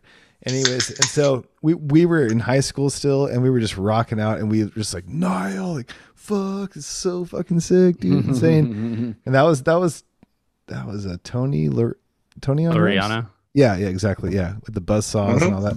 Anyways, and we're just like, fuck, so sick. And then, of course, Cannibal comes on, we're rocking out, and then we're just rocking out, just like headbanging in the front of the stage, like we're like 17 years old. And dude, you come up to me and my friend David, and you like come up to us with your hands on on our shoulders, and you're just like headbanging with us, dude, like rocking out to Cannibal, dude. And we were just like, it's the dude from Nile, dude, like rocking out with us. And we were just like, fuck yeah. That was good times, man. Damn, I must have been in rare form that night. That is not my normal behavior. No, it was fucking awesome. We were just like, dude, no, you're just like right next to us, Then you were just like to us, like, fuck yeah, and we were just rocking out, like. We were just like so stoked, man. So you said that wasn't your normal behavior. What is your normal behavior? You get at kind of just go chill out after the show and after you guys play. Chill out, maybe shower and food. I will go check out the show though. I've definitely been known to do that just about every night. Because that's why we're all there anyways. Totally. Do you eat beers before the show or beers after the show anytime? Or is that like yes. Yes. You drink before? I don't do too much before the show. Couple of beers to get loose or whatever. Kind of hard to play that. Yeah, or just a couple of beers because I drink beers. Yeah. That's just normal for me. Cheers, bro. Cheers. Yasul. I'm drinking a White Claw. It's kind of lame, but whatever. Is that the iced tea one too? No. But yeah. Basically, I remember a quick story with Necrophagus. They remember Muhammad when first show in San Francisco, we opened for him, and he was like cussing. Brought me aside to cuss me, not cuss. He's cussing out his guitar player. He's like, he doesn't drink. He only has one shot, one beer before a show. The guy's a pussy. I'm gonna kick him out of the band. Blah blah. I drink like kick him out of the band before the show. Blah blah. I'm like, dude, you drink Muhammad said much before 10 beers? Something. What? He was like saying all this, how much he drinks and stuff. He was like, Napoleon complexing us a little too much. Like I've toured with him a couple times, but he definitely like got cooler as I don't know. He seems way too focused on stage to have 10 beers before he goes. That's what he was saying. Like a severe alcoholic, dude. All those solos and shit, I can't drink and play like that. Like any kind of a solo, like when I'm drunk, if I'm actually drunk, It's basically, well, you toured with him a bunch, but I every time I've seen Necro, it was fucking on point, like robotic style, Yeah. So it's like, that German fucking. Wonder what happens if he gets sober. He like fucks up or something. What if he's that guy? He overthinks it. Yeah, he might just be that wound up. Some people's got to do it that bad to get loose. And if he's experienced, then he probably just has a really high tolerance, and it didn't fuck with him, and it was just enough. 2 beers maximum. That's the slippery slope. I remember when I started. When I became old enough to drink and I was like, fuck, I'm going to pick up a beer before practice. Yeah. And I remember it would be like, okay, well, I'll get me one of these ice houses. And I'll get an ice house, and a pack of cigarettes, and a bag of Doritos or whatever. And of course, somebody there probably like passing a bowl around or whatever. Mm-hmm. Mm-hmm. And I remember I was like, well, this is pretty cool. We'll have a beer during practice, nothing heavy. And then it turned into 2 ice houses, and then 3, and then 4. Yeah, dude. And then it's like, you know what? I think I'm just not going to drink at practice. I think I'll just buy these, and then we can have some after. And there you go. But I'll still have a couple, but it's just there because I like it. It's not, I'm not trying to catch a buzz. I was kind of getting back to what we were saying earlier, about the slippery slope with it. It's like, when I drink a beer, I'm not on some super Satan mission to get fucked up. Yeah. You know, I'm just having a couple beers. Right here, we're just having. Yeah, like, I'm here to drink a few beers. These people with their finger pointing, you know, it's just like, calm down. No, dude. I'm just having a fucking beer. I'm gonna be 47 years old this week. Can I have a beer? Damn. This is like the only time, maybe. Yeah. Actually, last weekend I did drink, but it's like this is basically the only time during the week that I go for it, you know. And I don't even go for it. It's like I have 3-4 beers during this, but I do have plenty of cannabis with it. But it's like that's my maximum, dude, because we're doing this on a work night anyways, you know. I gotta fucking get up for work now. And like, I don't even want to do the math. As long as I don't sleep longer than 5 or 6 hours anyways, so I'm good. Yeah, I could do that. That's bad though. I mean, it's good. Like, I understand, like, you have because I do it too. 6 hours is like more. I love 8, but 6 is more so what it is, dude. Because it's like you lay down at a certain time and you're like, I'm gonna get 8 hours, and then like you wake up at 3, take a piss, start fucking around, look at your fucking phone. That's the worst. Don't do it, man. I know. I'm trying not to now. I sometimes, because I'm like, I have, speaking of, actually, I wanted to get into this a little bit, hearing protection and stuff, because I got really bad tinnitus and I'm like deaf in my right ear from touring and stuff. So, and I was like I was one of the best at wearing earplugs on stage. I was like, had my earplugs set up, you know, always like on top of my amp, ready to grab and just put in. But yeah, no, I think it was, you probably played there many times, but it was at I've talked about it a couple times, the El Corazon in Seattle, right? Seattle. Mm-hmm. I think that's we were on with tour with Black Dahlia, and Trevor warned us before. He was like, dude, the opening band, we're super green, and he's all, dude, opening bands do not get treated well here by the sound people, so just be prepared for it. And I was like, cool. We got a full sound check, put my headphones or my earphones or earplugs on top of my amp. Lights went out, couldn't find them. And I was like, fuck it.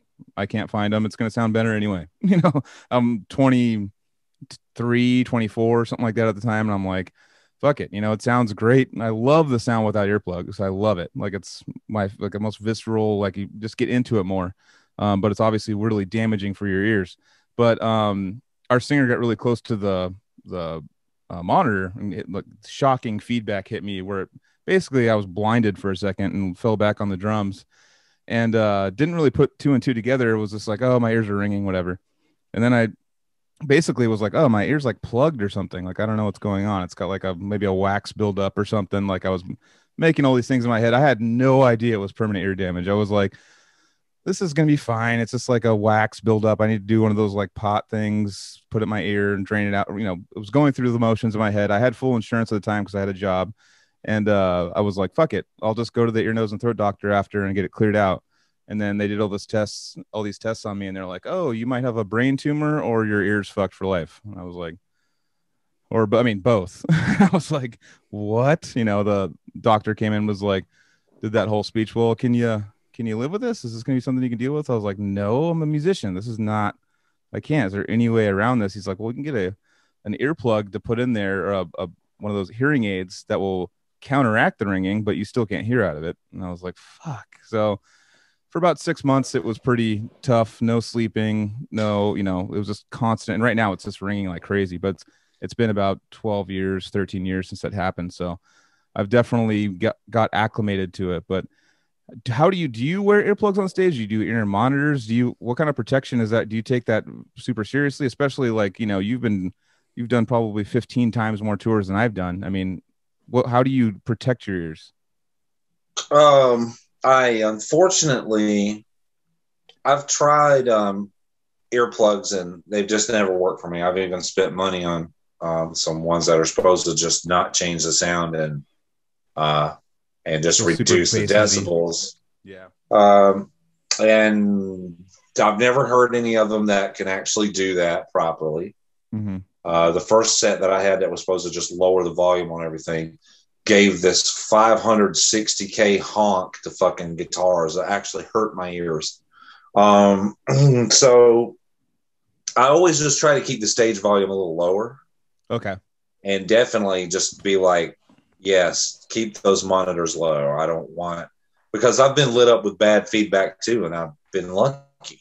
I think the first permanent damage I got was a small practice place I was in an earlier band, and it was so small I was literally hovering over the China cymbal. Yeah, that'll get you. So that definitely did some damage there, just in the left ear. But yeah, I just, and then, you know, if you're singing and you have earplugs in, that it sounds like you're singing in the bathtub. Yeah. Or singing underwater or whatever. And it's just, I've never been able to do that. And fuck it. And yes, I do have tinnitus. I checked my range, my hearing range. You can go to YouTube and test your hearing frequency range. Okay. Pretty easily. And mine is slightly above average for human beings to this day, but I know that I've lost some because I'm not going to be able to hear past the ringing that's already there. Yeah. In those particular frequencies. Yeah. So the damage has been done, but like I said, I just try to stay a little further away from the drums, which is impossible, but you know, just try to keep the stage volume down, because honestly, you want it to feel powerful, but you also don't want to compress your ears. It's just like when you're mixing an album, for instance. You don't want to mix the album listening to it loud, because your ears are going to compress and you're not going to be able to hear the details. If you're trying to balance everything, you want to be able to hear the details and the high end and everything that's going on in order to balance that out. So you know, and then a live setting is of course completely different animal, but if you want to be able to hear what you're doing so you can perform well, it's best not to push the stage volume too hard. Definitely. As long as I can hear the drums, a little bit of me, I'm good. Yeah. It doesn't have to sound like a fucking Grammy.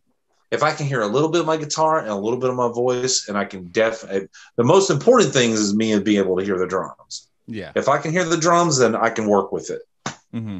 Definitely. I'll be able to hear what I'm doing enough to get it right. And do but vocals even matter at all to you when you're on stage? Do vocals even matter? I'm not asking that in a negative way. I like to have them there in the monitor so I can hear them, and you know, it just kind of helps me get the sound and the expression that I want. So it is helpful, but you know, everybody's been to the place where the guy doesn't know what the fuck he's doing, and you still got to get up there and do it. So I'm not reliant on any of that stuff. In a perfect world, yes, I would like to have a little bit of my vocal in the monitor. yeah. But I've done so many gigs where you get up there and it's just a fucking wash. And you're just like, well, okay, I can hear the drummer's right hand. I'll just stick to that. Yeah. As a straight vocalist, that's happened to me where I can't hear myself at all, no matter what happens. And you go off of feel and you just hope that it sounds fucking good. Or you just get your ass out into the crowd and then fucking listen to it on the fucking house PA, dude. Well, I would assume being a vocalist and stuff, you know, if you're touring constantly, you don't want to blow your voice out because you don't know if you're being too loud or too quiet. You don't know, like, I've done that, dude. You don't want to like push yourself too hard because you don't know if it's loud enough because you can't tell, you know, can't tell the tone. Enough shitty little clubs, dude, and you're going to do that. I've done it, you know. Definitely. There's a few things you can do to help with that. I've definitely kind of not necessarily blown my voice out, but it just wasn't reacting the way I needed it to react. And it could have been part of not being able to hear myself, but knowing that muscle memory and just knowing that, I don't know, knowing how to not push yourself because you can't hear yourself.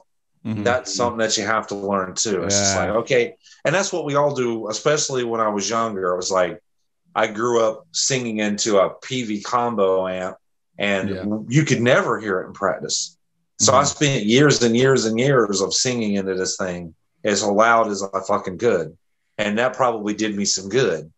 I've been known to blow an SM58 completely out. Damn. Fuck. Shit. Yeah, I've done that a couple times. But that probably came from that. But also, you know, when you're out there on the road and you do run into a situation where you may have pushed yourself or your voice is not working the way it should, honey is a good thing to use. I wouldn't abuse it, but just something to coat the throat. And during the day, shut the fuck up. Just don't talk. Dude, perfect. That's what I learned as well, dude. I had a bottle of honey, and I kept my talking to a minimum. Yeah, and hydration too. Just water, man. There was a day that I didn't even talk at all. I was just like, dude, we're doing hand signals for the rest of the day, dude. I got to make sure I'm good for the next one, you know? Not for you, with also, you guys. It was actually with Severed. Blended coffees, iced coffee or a blended coffee. Like, the Starbucks equivalent would be like Frappuccino. Yeah, something like that. Caramel Frappuccino or something like that. So good for the throat. Yeah, get some phlegm going. I have a question, actually, I've been wanting to ask for a long, long time, and it's just come up in practices and stuff like that, and also come in to when we're talking about tracking and stuff like that. There was Carrie told me, I think he read in some interview or something, that in Nile, did you guys track so on each side, was it like 4 to 5 tracks on each side or something like that? And that's what I was hearing, that like you guys would double up like 4 times or something on each side. Well, no, that's not quite accurate. I think on some of the stuff we may have done 6 total tracks. Okay. That's just the rhythms. I've only personally, the stuff that I tracked on rhythms, unless it was in a song that already had more than 4 tracks, I only use 4, and that's 2 right and 2 left. Okay. And the only reason why I would do that is because if there was a harmony part or something like that would play on, the harmony would be on both sides. Okay. So 2 rhythms and two harmonies? No, if there was just a harmony part in the rhythms. Oh, gotcha. You would be able to hear it on both sides, and in case you were listening to it on, you were listening in fabulous mono or whatever. Yeah. So, and that thickened it up a little bit too. It does thicken it up a little bit. You have to be kind of meticulous about the picking and the performances. When you start going more than a right and a left channel, it can get a little blurry if you're not meticulous with it. Make sure you really nail it. Yeah. And if you really nail it, then you come back the next day, you're going to be like, damn, that's really tight. A lot tighter than I remembered. That's where you want to be. Oh, yeah. And yeah, so we did use up to 3 tracks aside for some of the slower stuff. But in the earlier albums, like Nephron Ka, Black Seeds, and In Their Darkened Shrines, that was only a left and a right. Okay. And then I think maybe for like Sarcophagus or something like that, there would be more, maybe one more or something, a thickener in the middle, or there would be 4 tracks. But yeah, that was right and left. That is definitely a thick one. That song is fucking like, that was actually the song that got me into Nile, because I was like still going off from my thrash metal, still not fully into death metal. And that music video that you guys did for that, with you fucking like making your face and that picking we were talking about earlier, just like with the fucking razor blade, the symbol that was a razor blade, and like that big old buff bass player and shit. It was like, and then your fucking your face was just fucking nasty, man. It was fucking literally like what got me more into the vocals in death metal, because that's never for me. I mean, for most people, it's not an instant like, oh, I like this. It's like, oh, you got to kind of get into death metal vocals. It's not just like first time you hear it, you're in. It's definitely a slow roll. Yeah. The thing, honestly, that I didn't get into in the beginning, getting into death metal, was the guitar playing.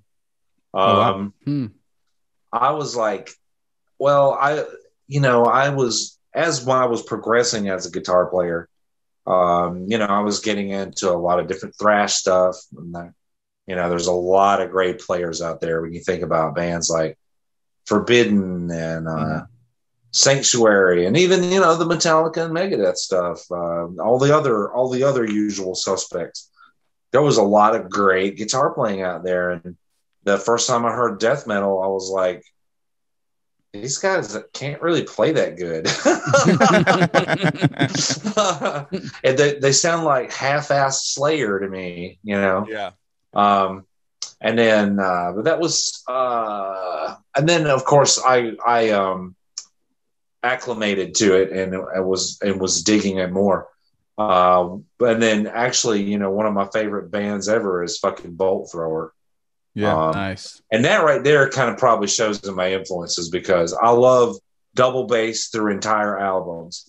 Like War Master, there's double bass through the whole fucking album, pretty much. And I'm just like, that's the evilest, heaviest shit ever. Nice. So I really dug the kind of mid-tempo, kind of churning, sounds like a tank's rolling over you, you know what I mean? Like, and so I started to kind of get it. And I was like, okay, well, the fact that this is a little more broken down and it is a little more primitive than, neoclassical shred that I was getting into at the time.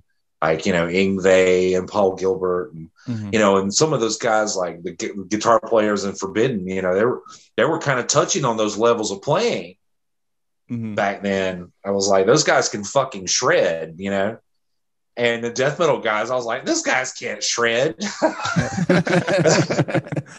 Yeah. So at the time, and the same thing with Slayer. I mean, you think about Slayer, it's like, man, the rhythms are incredible. Those leads are fucking terrible. I know. I literally saw a meme today where it was just talking about that. Just like, whatever, I'll just choose whatever notes I can for a solo, and hopefully it works. It's not as long as you hit the dive bomb at the right spot. That's you gotta hit matters. exactly.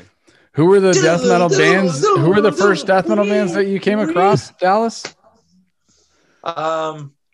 I would say Bolt Thrower.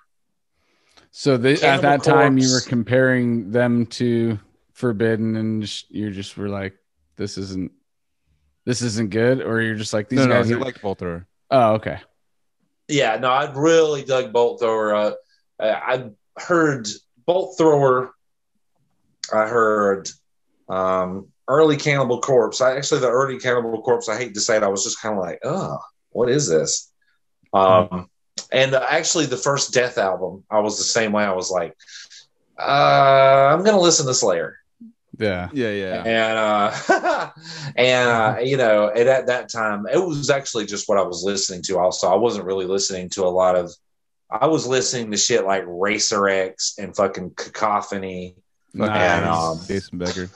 So I was just like, these guys can't play. Anytime I'd hear that stuff. But then I started to realize that's kind of not always what it's about.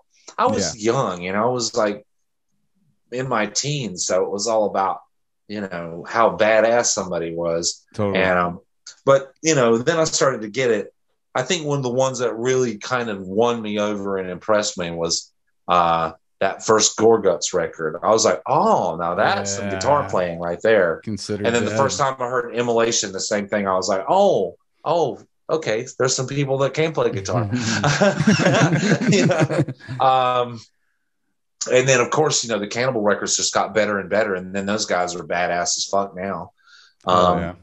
And I, in retrospect, I do like the very early records too. It was groundbreaking stuff. But at the time, I was just like, yeah. It's like Cacophony. That's going to be an issue. You have Jason Becker and Marty Friedman versus, like a death metal album. You're like, fuck, dude, shred harder, dog. Yeah, and it was, I guess, vocally too was a little weird for me. In one of my earlier bands, I was still trying to do. I wanted to do both. I wanted to do more operatic style stuff, like on the lines of, say, maybe Warl Dane. In my early bands, I actually sang like that. I actually used to be like, yeah, nice. You still got it. Fuck yeah. I probably wouldn't be able to do that for very long.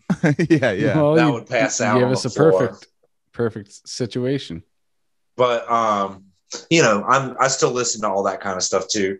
And but back then I was going to try and blend like the brutal with the fucking operatic shit. And it was It was entertaining. Yeah. It's like Toxic. You know the band Toxic? There's some pretty intense parts in their music where dudes going for it like that with the falsetto. Yeah, no, that shit's kind of cool, man, and I dig the fuck out of it. And that's the shit that I grew up listening to. Yeah. And there has been a few bands that were an exception to the rule moving forward. I think Nevermore was probably a pretty good example of that, where the music was heavy as fuck, and people that were into death metal or into thrash metal or whatever liked Nevermore. Yeah. Because it had really good guitar playing, the riffs were killer, the songwriting was killer, the vocals were killer. They had it all firing on all cylinders. Mm-hmm. So there were some cool things that were a little bit in the middle sometimes. And that was probably a good example, because Warl would also do some more growly stuff every now and then, and it sounded good. And he always had that. He's probably one of my big influences, because you can actually hear that he's saying words. And that's what I always tried to do, instead of it just being what I like to call wheat-free vocals. Wheat-free vocals. So your vocals, you've had a few different vocal styles that you've used in Nile and Narcotic. I was trying to come up with words for them. Like I'd consider there was like a bark kind of style, and then more like a snarl that you kind of settled on. And I was just wondering like how you kind of developed those different kind of voices or styles, and how they would become utilized. Like how did you pick how to use them and stuff? It really depends on what it's talking about. There was a time in I'd say probably early to mid 90s where I was kind of going a little bit more low pitched, and also with the earlier Nile records, I was a little more low pitched. But previous to that, early 90s, when the guitar playing got too complex and I kind of gave up on the actual singing, I did have more of a barky, thrashy, angry sounding. Mm-hmm. So I wouldn't necessarily say that I've settled on anything. I would just say that whatever that part needs is what I'm going to try and give it. And it could be a more low sort of guttural thing, I guess they call it. Or it could just be me pissed off. And the one that's just me pissed off is the one that I like and my bandmates like the most. They're like, when I do that take, they're like, yes, that sounds like you're yelling at me because you're mad at me. That's exactly what that's supposed to sound.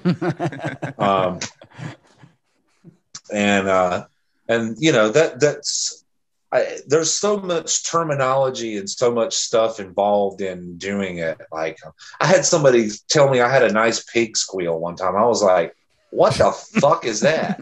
It's like, I feel like Johnny Lawrence here. You know what I mean? I'm like, what the fuck are you talking about? And I do not pig squeal, whatever the fuck. Wee, wee, wee. No, that's not how I sound. Have you lived in the South? No, I don't think so. Was it a 15-year-old fucking sounds like? So was it like a fucking 15-year-old metalcore kid that told you? Was he wearing his hat backwards and baggy pants? It was some name drop. I mean, she was actually pretty good looking. Yeah, probably wearing a Devourment shirt. I don't know about that. I didn't pay much attention after that. It's like, yeah, you're like fucking. You're probably 36 and you're 10 years young for me. And then you opened your mouth and that made the situation even worse. So fucking get the fuck out of here. So, yeah, I was just like, what the fuck ever. We do not do that. Yeah. Big squeal, motherfucker. So I don't look at what I do as like death metal vocals. I want it to sound pissed and I want it to be meaningful, and it is me like fucking losing my shit. Mm-hmm. And that's the way it needs to sound. Yeah. It that's comes out fucking therapy, dude. On the Narcotic stuff, especially, it comes out like with a lot of like attitude that really like sells it. And that I think definitely comes across to the listener. And so I really like that your cool, style, which is it's been so iconic for so long, but you're using it now to like, I don't know, just do something new. And it took me a little bit to warm up to the Narcotic stuff, to be honest, because I was such a Nile fan, and obviously there's a change in topic. And by the time I've settled into it, I'm like 100% into it. I'm like super down. And so I think I love the continuity and sound that has helped kind of change into a different thematic style for me. So I love it now. Well, thanks, man. And yeah, that was kind of it is kind of a different animal, and I'm glad that you dig it. And and I knew kind of when we were working, especially on the second record, I was like, people may not get this right away, but some of the best albums that were made, you don't get right away. It has to grow on you a little bit. And, it has to be for it had to grow on me a little first. It has to be for Dallas and the other guys first, Yeah. And, when it comes to Delirium Tremens, one of the songs that I felt like I may be taking a little bit of a risk on was a song called Bleed and Swell. And it's kind of a thrashing track. I mean, I was listening to that on the way over. I fucking loved that beginning, that really like kind of melodic, kind of like slower beginning, right? I was actually on the way from my beer run. And I had that plan. I was like, this is my fucking, like, it had an epic feel to it. It was very epic, very. Yeah. I wanted to give myself the challenge. I was like, okay, I want to make something extremely heavy and somewhat melancholic. And have like a basic fucking rock beat. Fucking make it big, massive.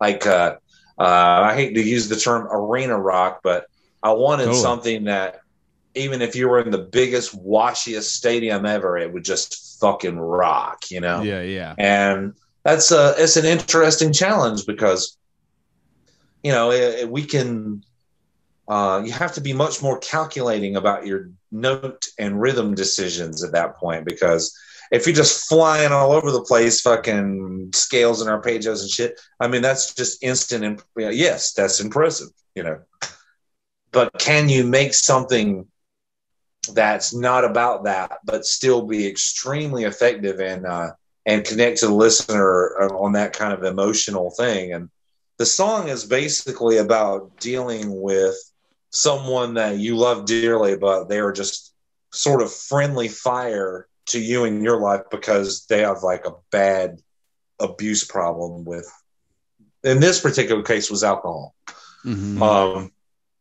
And that was something that I just needed to get off my chest because I was kind of on my last straw with this person. Yeah. And I just started jamming some stuff, and I think I ended up writing that song in about 2 days. Oh, wow. When it's something that's that close to, you, that's why it comes out that quick, dude. There's a song on our newest album that came to me just as fast for the similar reason, and it was basically the same thing. We're all on a grid. The closest points on the grid can affect you if you let them. They're close for a reason, family, friends, whatever. But if they're a nuclear point on the grid, they're gonna fuck you up unless you cauterize that fucking connection, And that's unfortunately in that situation, it sounds like that's what you had to do. Yes, eventually. And despite my own knowing what I need to do and the fact that, I'm a caring person, and, I like to give people second and third chances, and I'm not going down with the ship, but you do. I'm a pretty nice guy. You have to do something pretty serious for me to just eviscerate you from my life. Right. But people do it, and they push you to that point. And it comes to a point where it's like, okay, well, if I still allow this person around in my life, I need to start questioning my own self-worth here. Like, my own, how it's affecting you, because like I was just saying with the nuclear thing, there's radiation involved. That's a slow poison for you. If you don't cauterize that connection, you could give it the second, third, fourth chance, but you're still catching that radiation. It's that fool me once, shame on me, or shame on you, fool me twice, you know, shame on me kind of thing. It's like and you now, get to the point where like, how much of this is really affecting me, you know, and I need to fucking move on if it's not going to change, you know? Yeah, man. You know, I'm a simple dude with simple pleasures, and I'm trying to streamline my life, not fucking complicate it. Dude, I resonate so hard with you, Dallas. It's great. And I hate that some people will put me in the position. I mean, even if I love them dearly, some people have put me in a position where I'm just like, you're out. I can't do this. yeah, You know, yeah. and that's what the song was about. And I think a lot of people can relate to that, you know, and I like to keep things sort of simple and digestible, if you will. And head bangable is a big, like, that's another thing that I noticed about all the narcotic shit that I've listened to is like, you make it to where I have to fucking headbang, dude.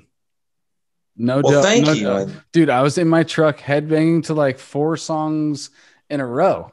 And I'm like, wait, I have to stop. I have to turn left here. Oh no, I got to keep going, dude. Especially Bleed and Swell, though, that beginning part's like very epic, old school, like you said, arena rock, but almost like has some Slayer feel to it, has some like some fucking where you have to put your hand up in the air and be like, fuck yeah, you know, you feel it, you know. It's like that's exactly what happened to me. That exact song, I was like, I remember like driving up my hill going like, fuck, I'm gonna bring that song up on the podcast tonight, and you just did it for me. Well, you know, I think that's as a musician, that's a pretty cool goal to go for, is to, you know, kind of get some of the stuff off your chest, and then also kind of other people are going to get it too, and it's that kind of connection. I mean, that's one of the things. But it's not really necessarily. Yeah, I mean, it's accessible to my ears, no doubt. But I'm just saying, like, obviously, if you were the kid that never listened to any kind of metal before, this would blow your fucking mind apart if it was your first thing you heard. But I'm saying, yeah, I know what you want to make it available to a wider. And I think that's what I feel from it. Like, I feel like a lot more people. And that's why you got fucking way more followers than Odious does. And you guys got the fucking tours and all that shit because like people want to hear this shit. Well, yes and no. I mean, when you have a song like Bleed and Swell, one of the things that I think mostly in the big picture that song provided for Delirium Tremens as a whole was, I see a lot of death metal bands doing this, where it's like it's from start to finish, it's one color the whole time, mm-hmm. and they do that one thing really good, but that's all they do. Yeah, and no matter what kind of band I'm in, I don't want to just do one thing for a whole album. Mm-hmm. Totally. One of my favorite parts of the live set and one of my favorite parts of the album is when it comes out of Bleed and Swell and directly into the title track, Delirium, which is just a blast beat fucking fest. You know what I mean? Like, yeah. That contrast. You need those peaks and valleys in your album to keep the listener there and to keep me there. I don't want to bore myself to death. I want to do different shit. Yep. And that was a prime example. I can't wait for people to hear some of the new stuff too, because it kind of goes all over the place, even a little bit worse this time. But nice. We've got, you know, that's exciting, dude, because I like extreme thrashy and even technical stuff on one side, and then on the other side, you've got this big fat melodic things, you know, ideas and stuff. So I'm excited to hear it, and everybody's contributed some great music to this thing. Awesome. I can't wait. Go ahead. Can I follow up on that and just ask about the upcoming show you've got? And if there are any more, maybe you can talk about it. But I know you have one in August with Contrarian and a couple other bands. Yes, we have. I think it's like 3. I think my booking agent, Andrea, she works for Ashley Talent International. I think she's going to be trying to maybe go for a 5-show run. I don't know the details 100% yet. And honestly, when it comes to date, if I don't mark it on my calendar, I don't fucking remember. Yeah. I'm just like, oh yeah, you got a show tomorrow. Oh fuck, okay. You know, I'm kind of like that. but I haven't marked it on my calendar yet, but it's all that shit's in the works. And I know there's already a couple of flyers on that I saw on Facebook. Yeah. Yeah, excited about that. And we're going to be just kind of working on the new material a little bit more, just fleshing everything. I mean, it's all there. We've got like plenty of the songs, but it's just like, okay, maybe we can try something different here, or maybe we want to try and add a solo there, or what's this lyric part going to do here? And so we're kind of at that phase, but all the bones are in place, if that makes any sense. So that's kind of where we're sitting now. So are you going to be debuting new material at the shows, do you think? Well, yeah, we've already actually been playing one new song for a while. It's called Morality and the Wasp. Nice. And it's me basically belting out my hatred for this sort of narcissistic behavior from people, and how they're somewhat oblivious to this ridiculous race that they think they're in, and it's a pretty cool track. Within that track, it's got a lot of different things going on. You've got crazy over the top blast beats with these really hybrid sounding riffs, and then it breaks down into something more thrashy and punky, and then at the end of the song it breaks down and goes even a little bit slower for a minute, and that's the thing. And again, it was one of them songs that I wrote in like a couple of days. Yeah. And then I have songs that have been on these albums that took fucking year to get done, and some of those riffs, they may never find light of day. You know what I mean? It's funny. It's just, especially the past couple of years, I've just been really adamant. I think everybody's probably come up with a part or a riff or something and then forgotten it and been like, fuck. Yeah. Well, I just don't do that anymore. When I pick up the guitar, I usually just use my smartphone here. I'm like, okay, this is the equivalent of making riff tapes. And I'll just record myself a video of me playing the part.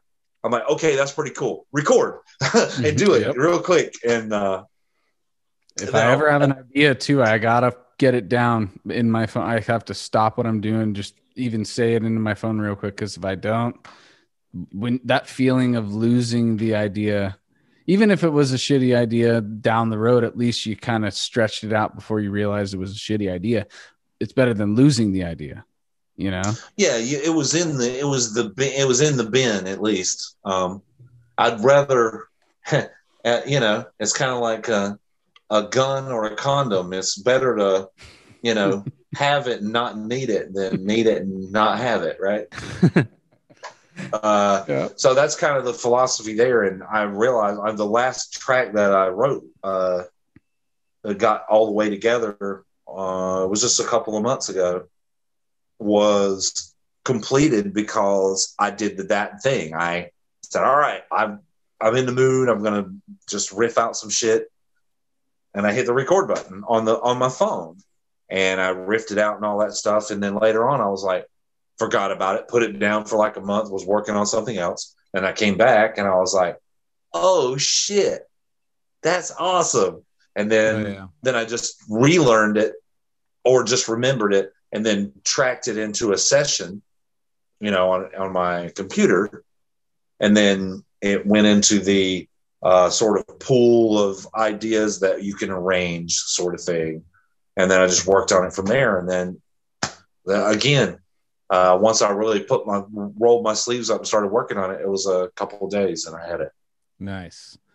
So actually I wanted to ask you too, because I know we've talked about metal pretty much exclusively on this. Do you listen to other genres of music? What other genres of music besides metal are you listening to, like on your own in your car, or, whenever? Are you throwing anything on that's a totally different mix up to kind of, basically give you a break from metal, or are you just metal 24/7? Yes and no. I mean, I listen to a lot of different stuff. I've actually been on a ZZ Top binge lately. Nice. Me and my roommate actually just listening to shit like Tres Hombres and stuff like that. Nice. Just being blown away and amazed by not just the feeling of everything, but just the nasty tones and the guitar playing and the solid drums and bass and just the whole overall vibe. And even Billy Gibbons' voice is really cool. Yeah. So I'd say both my parents were hippies. So I grew up a rock and roll already. And so I think my heart is just in rock and roll, all the shit, ZZ Top, anything from that, Stevie Ray Vaughan, or even Black Sabbath, Uriah Heep, Deep Purple. I always go back to all those old records, old Rush and stuff. Oh, yeah. Nice. So a big part of my heart is invested in those earlier albums. And then also metal. But when I listen to metal, I listen to more thrashy stuff. Okay. I've been spinning Overkill Under the Influence because I think that's one of the best bass tones I've ever heard in my life. Stuff like that. And been listening to, again, I like actual vocals too. Mm-hmm. So I've been listening to a lot of old Sanctuary lately. And I've been listening to Sabotage. Me and the roommate have been listening to Sabotage. And that's pretty old school, and they're just one of them killer old school metal bands. And I've been doing any of that. When I listen to death metal, or I'm in the mood to listen to death metal lately, it's been the later Cannibal Corpse stuff, including the new one, which is fucking killer. Yeah. And then, of course, Immolation and Christian. I love Christian. Yeah. Nice. That's double bass all the way through. Like you. Yeah. See, I'm just a sucker for that. And I can hear my roommate, and they're playing fucking Sabotage on his guitar now. Nice. We just been fucking jamming out to the old shit, partying, having a few beers, Nice. living the fucking single life. Yeah. Oh, I feel you there. Yeah. I got you there. All that shit, raising hell, Satan, and all that. Doing podcasts. The doing podcast, podcasts, hanging out. The podcast has been like in the beginning I was like, whatever, I'll try it and do it and whatever. But it's been like an awesome, especially being a single man. It's my start of my weekend, man. Thursday, I have to work tomorrow, but a lot of people at my job go home early on Friday. So it's kind of like not really the most serious day. So I can have a couple beers, get my weekend started. Then I got Friday, then I got Saturday, then I got maybe Sunday if I'm feeling it. Probably Squeeze yeah. You hear how he said that? He was living the single life, doing podcast. What kind of podcasts have you been doing? Right. Well, this has been like the conduit of having no shows and trying to hang out and pretend like I'm at shows. This has been the perfect mixture of like sitting at in a bar with a band about to go on, just shooting the shit with some people and some old friends and some new friends and just hanging out and just pretending like this shit never happened and just trying to basically get prepared for when shit gets back on track, which hopefully is going to be here in about another couple weeks, and start drinking beers to metal again live. It's going to be a weird it's going to be a weird thing. I might cry, dude. I might cry. I'm like, I don't even know how to go to a show. I don't even know how to like hang out at a show anymore. I'll be like, Joel, just hold my hand, dude. Just hold my hand. I'll even hold your back. I'll walk you to the bar, dude. dude. Don't I'll walk leave you straight to the bar. All I got to say is that first show and all the practice and preparation that has been going into just me trying to get better as a player and better as a writer and all that. When I walked out on that stage a few weeks ago, it was like a scene out of The Incredible Hulk. Like, so that's how I felt. I was like, all of a sudden, dude. I was like, cool, God damn it. That's been way too long, dude. Way too fucking long. I was like, shit. Did it just come right back to you? Did it come right back? Or was it just like, was it a learning curve or it just came right back? It came right back. I did realize that just physically, I hadn't done a full-on show in a while. God, I was so fucking hungry after that show. I was like, man, I haven't really burned energy like that in a minute. Yeah, and I worked my ass off. Yeah. And I'm not a lazy fucker, and you know, and I'm glad that I did the preparation, and I was doing mandatory set list practice just by myself every other day at least. And then sometimes I would do it more on the weekends. But I'm fucking glad I did that, man, because I would have been fucked. I'd have been up there in my hands, I'm trying to play that shit. I'd have been like, I'm dying, fuck. Just your fucking hands tensing up and your fucking forearms fucking cramping and all that shit. There's nothing you can do about it, and you can hear the picking go. It's like, fuck. Halftime. I love how Digga is a universal, it's a word for all of us to understand. Like, we know exactly what riff you're talking about, dude. The digga, digga, digga, oh, digga. yeah. Doesn't matter where you live, dude. If you play death metal, digga, digga, digga, digga, digga. Yeah. Yeah, you got to know the Zans too. It's like Zans, Zans, Zans. It's like, hey man, do you even speak Ripponese? That's what we called it back in the day. We're like, man, Ripponese, bro. It goes like this. Zans, that was we should have known that from you. That would have been useful to have last on week on the West Coast, with dude, the Entheos guys and the Entheos guy and gal, because we're more like a jugga jugga jugga jugga jin jin jin jin. You're more of a but he's got more of a natural sound, dude. Vincent. Yeah, Ripponese, dude. You gotta have the it goes like that, man. Not digga. Quit being a pussy. Go. Dude, you heard it. Oh, great. Dallas, can I ask you to shout out Joe Howard, your drummer for Narcotic Wasteland, because he helped get you on this podcast, and I wanted to give him a shout out. I'm also helping him out doing his EPK. Joe's a sick drummer. Fuck yeah.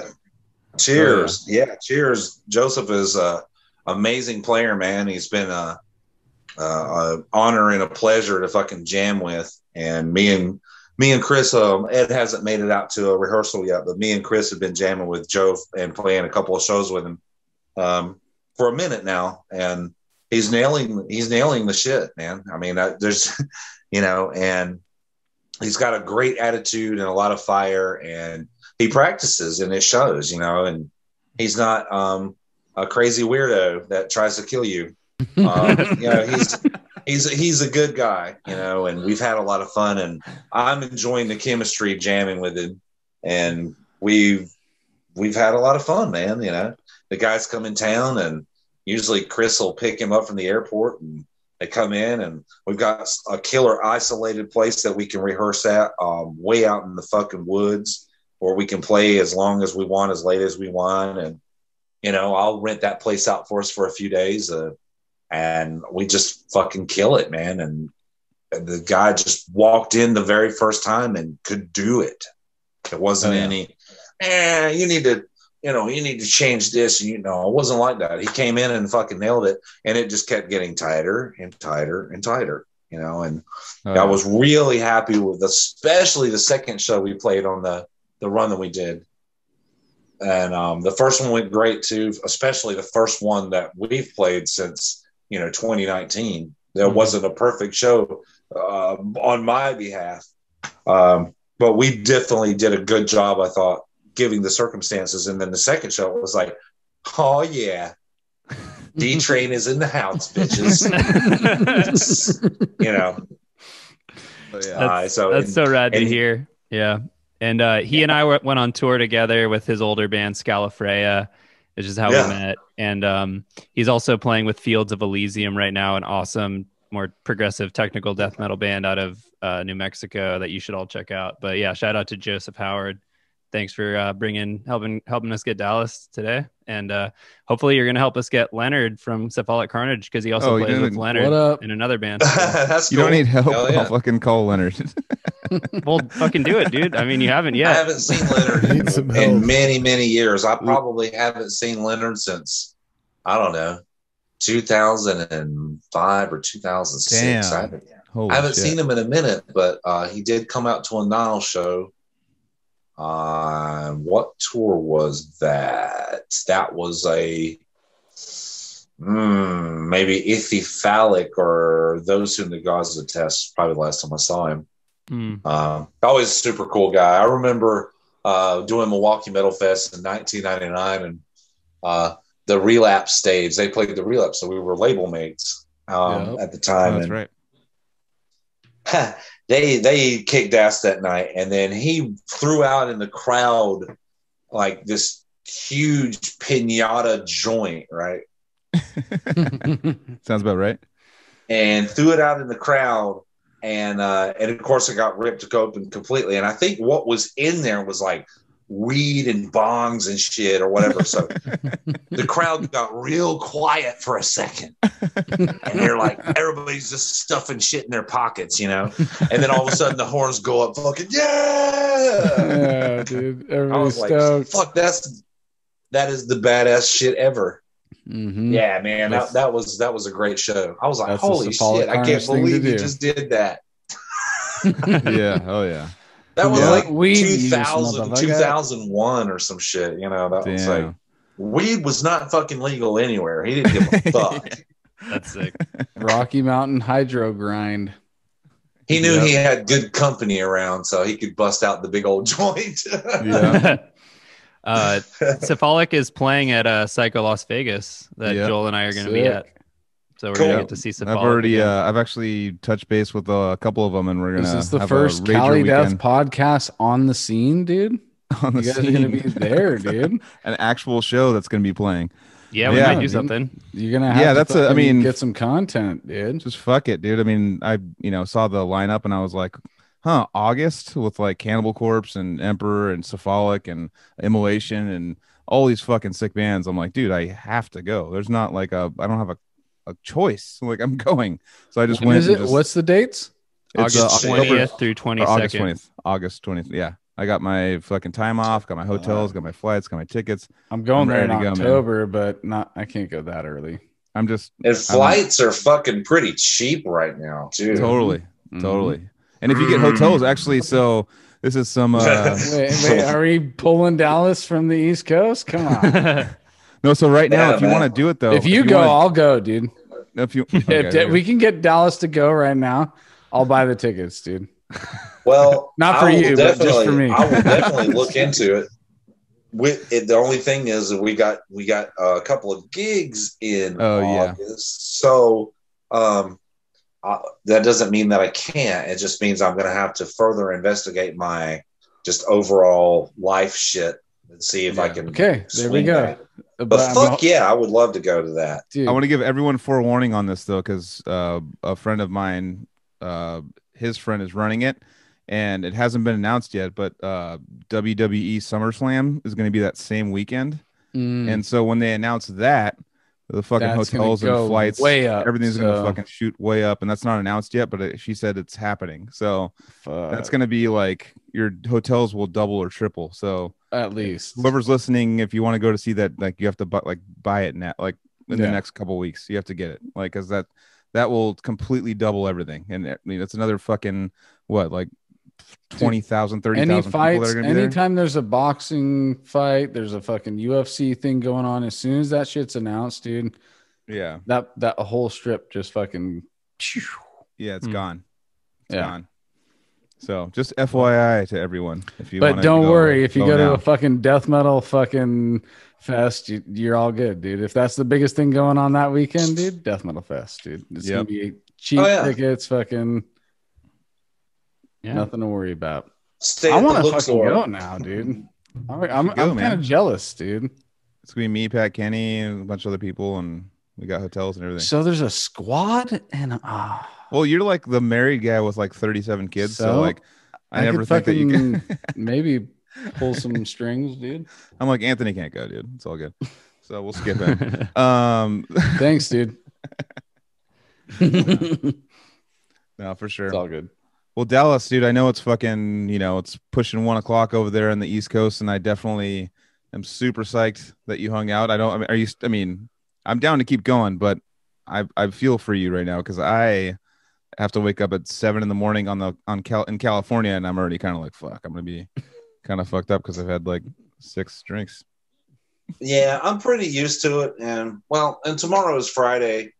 And usually what I'll do is do a little bit of grocery shopping on Friday and then come home and get a shower and crawl into bed for a little while, take a nap. Yeah.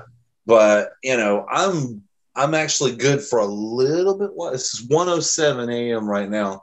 I'm good for maybe a little bit while longer, but I am going to have to go use the toilet for a minute. Go for it, dude. Go for it. I will be right back. Oh, yeah. It's all good. Drain that thing. I've already fucking pissed like 4 times this thing, dude. I know. I feel. Don't worry, man. I won't be pulling an Elson in here. Don't film it, dude. Don't go live. He said pull. Pull it. Oh damn. Should we talk about it while it's good? gone? Hold Dude, on. that's sick, dude. No, that's the Psycho Fest is like my number one thing I'm looking forward to right now. I'm actually Nice. Joseph, you're the reason why you posted that, and I was like, because the lineup was announced, but it was like a loose lineup, and then they announced like the real lineup, and I was like, Yep. I saw that like within 10 minutes of you posting it, and was like, what? And I just had to, my fucking bank account just drained immediately, just like Yeah. it was like $2,000 gone because I got 2 of everything.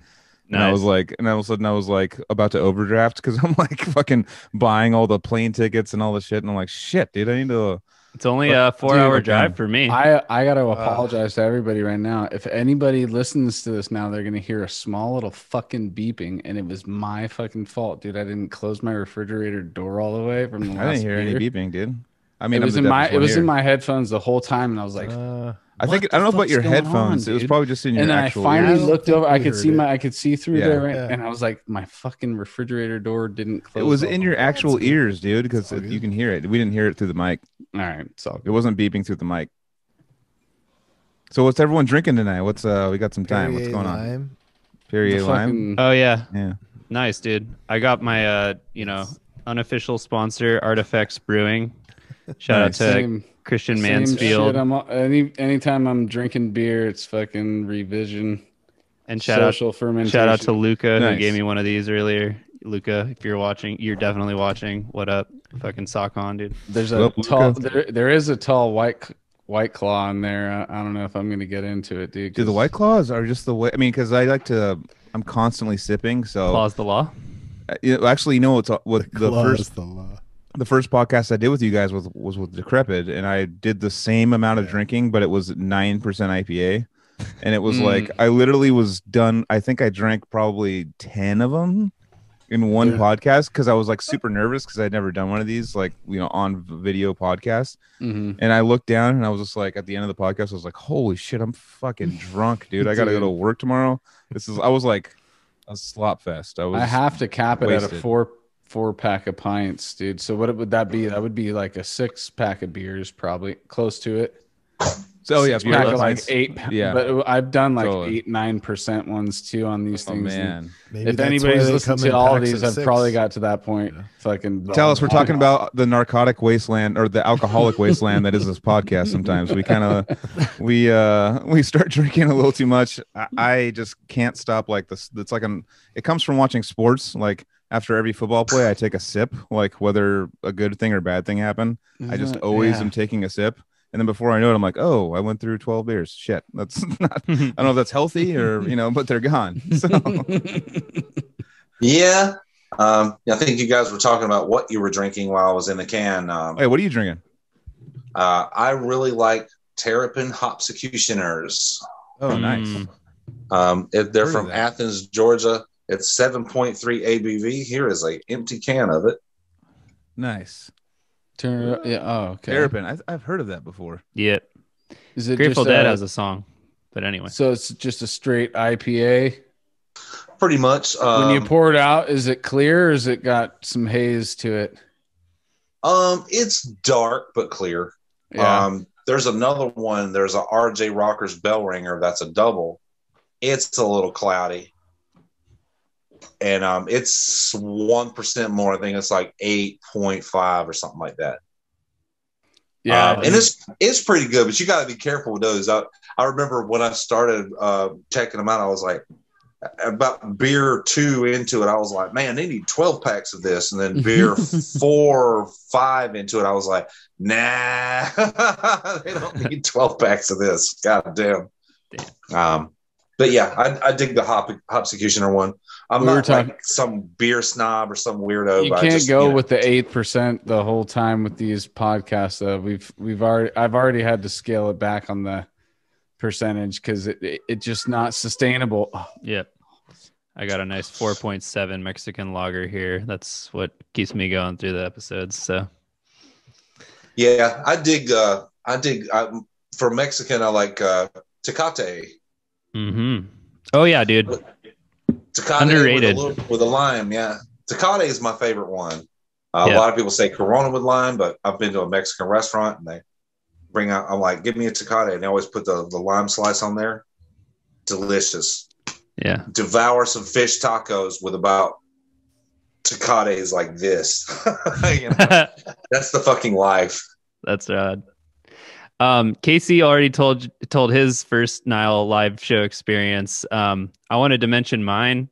I think it was 2006, though it might have been 2007, and it was in Hollywood. And I'm from the Bay Area, California, but I think I like had another reason to be in LA for some reason, but it was like it coincided with Nile, and I was obsessed with Nile as a teenager and got to go down and see you guys play the House of Blues. And I think on that tour you were with Dath was one of the other bands. I don't remember the rest of the lineup. That would have been 2007. Okay, that's what I was trying to think. Yeah, 2007. And I remember you guys, I think it was touring Annihilation of the Wicked. Maybe Ithyphallic had come out already. Ithyphallic had already dropped then. Okay. We were on Ozfest that year. Yeah. And so was Doth, actually. So was that a separate show, like playing Ozfest on tour, but then doing separate dates outside of it? Or was that just a separate tour after Ozfest or like before Ozfest? Do you remember that? Yeah, it was. We would have some, because Ozfest wasn't every day, so we would fill that off day with a show of our own. Okay, so it was an off day from Ozfest that I got to see you guys. Yeah, because Ozfest for us was like a 20-minute Nile commercial. Mm-hmm.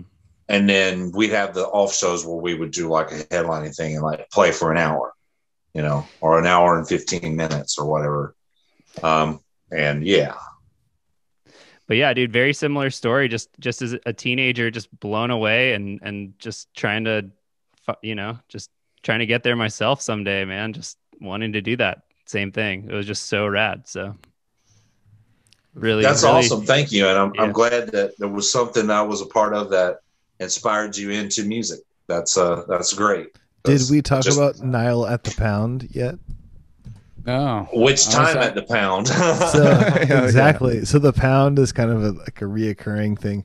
My favorite time was you guys playing with Anthrax outside. Oh yeah. Yes. Fucking was outside. That's the night I met George too. I couldn't get in, dude. I fucking didn't buy tickets in time, and we were just like, me and Dan were both like, fuck it, dude. We'll go and we'll try and they were like, nope, can't go in.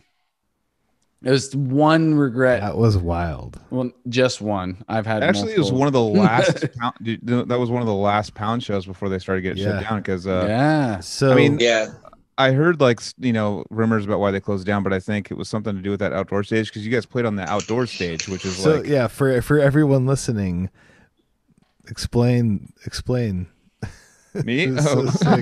Somebody, Anthony, explain the whole thing. Well, I mean that mixture. I just said I wasn't even there. Well, there was like this insane outdoor stage. Well, yeah. It was never even had a show at that one. They only had a few shows out there, and Nile Anthrax was one of them. And I remember that was fucking like, I was like, this is the new generation of the Pound. This is going to be outdoor.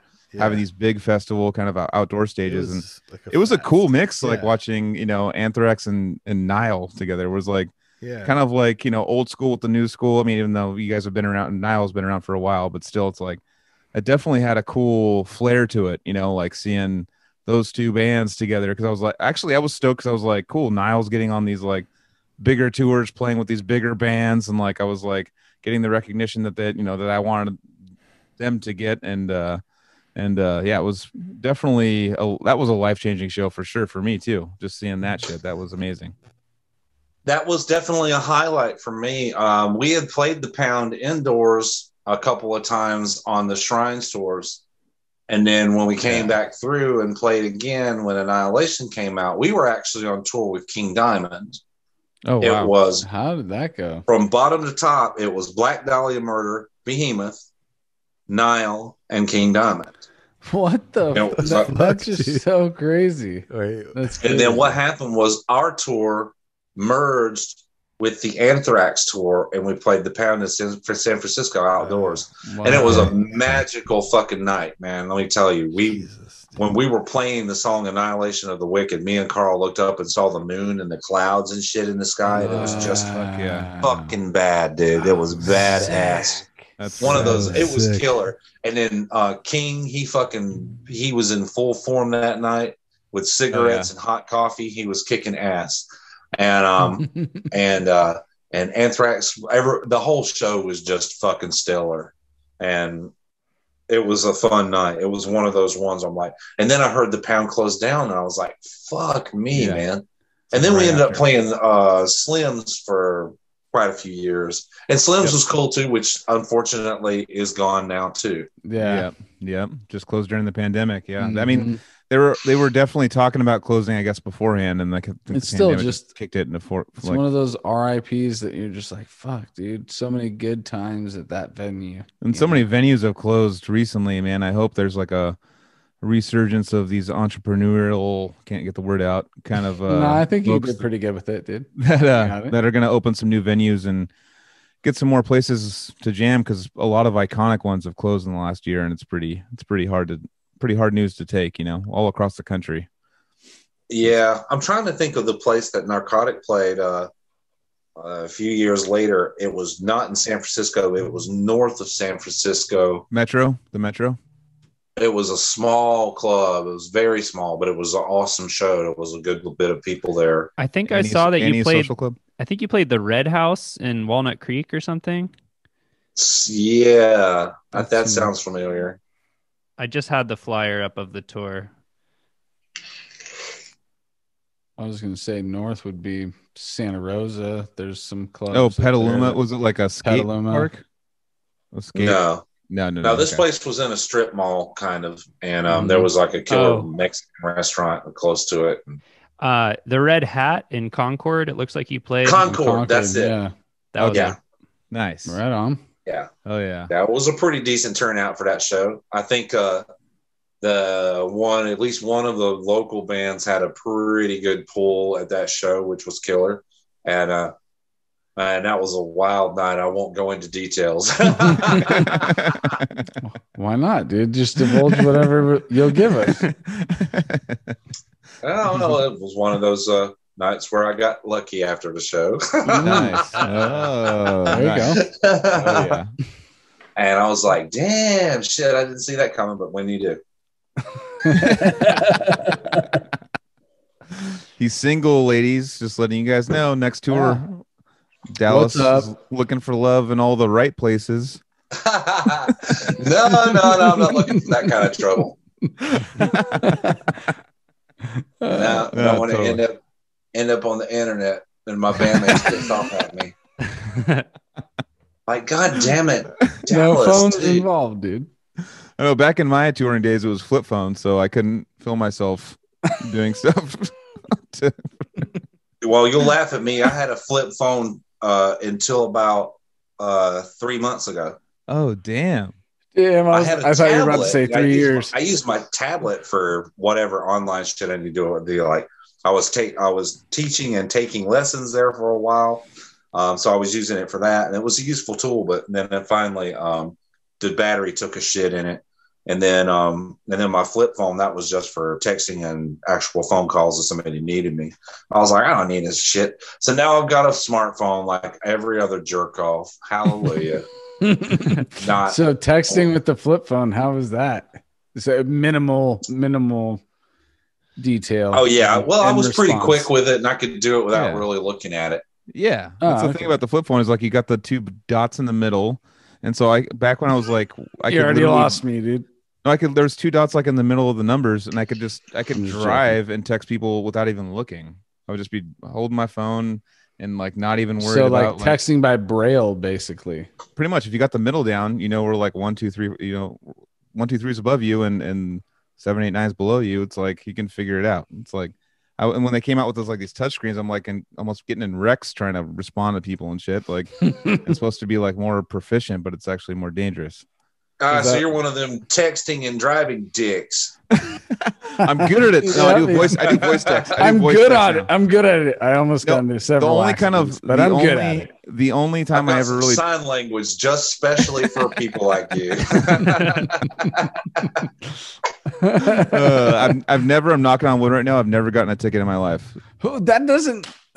Why is that? Why is that an argument? Because I've driven from fucking coast to coast like 1,000 times, and I've driven all the time from, and I have driven drunk. I'm just kidding. I haven't. No, when I was a kid. Right. No, now it's voice text. Now my phone connects to my little thing, and I just go like, bam. Totally. You suck. I hate you, and eat my farts. Which works. Totally works when you're driving. You could do that hands free. You got Siri in your ear now, like that fucking movie Her with Joaquin Phoenix. She's in there, dude. She's in your ear. Hey Siri, call blah blah blah. Hey Siri, text blah blah blah. I do kind of like that because I don't want to look at my phone because the phone's kind of like a dude. She hears me right now. Dude, fuck. That's a little creepy, but that is creepy.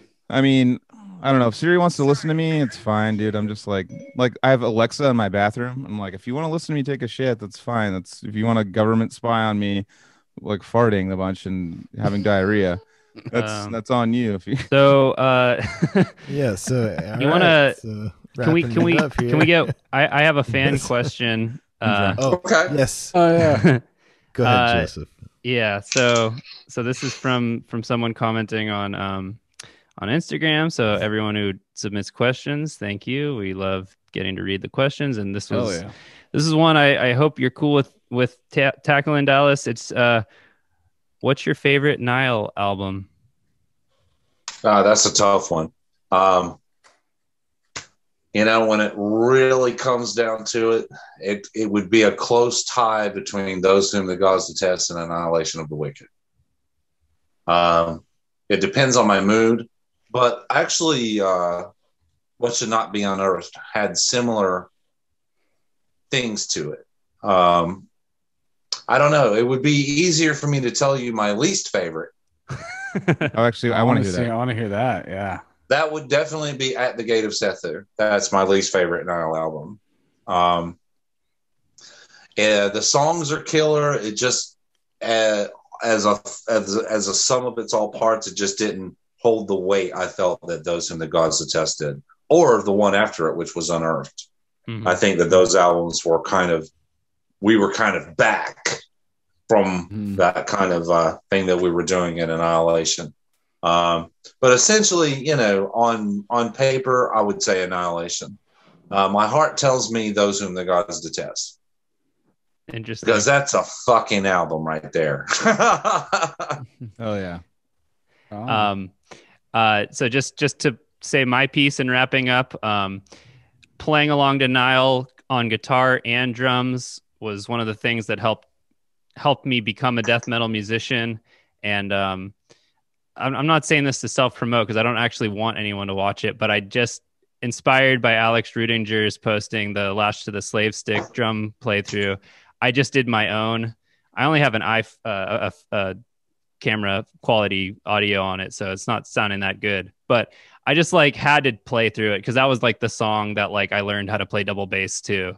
And I know you contributed most of the guitars to that song, so I was just and it's so cool that you re-recorded them for Rudy and that he used your new tracks to create his playthrough. And that was just a rad spotlight for that song and for you guys. And so, yeah, dude, just massive shout out, and Annihilation changed my life, and it's all been amazing ever since, man. So thank you so much, Dallas.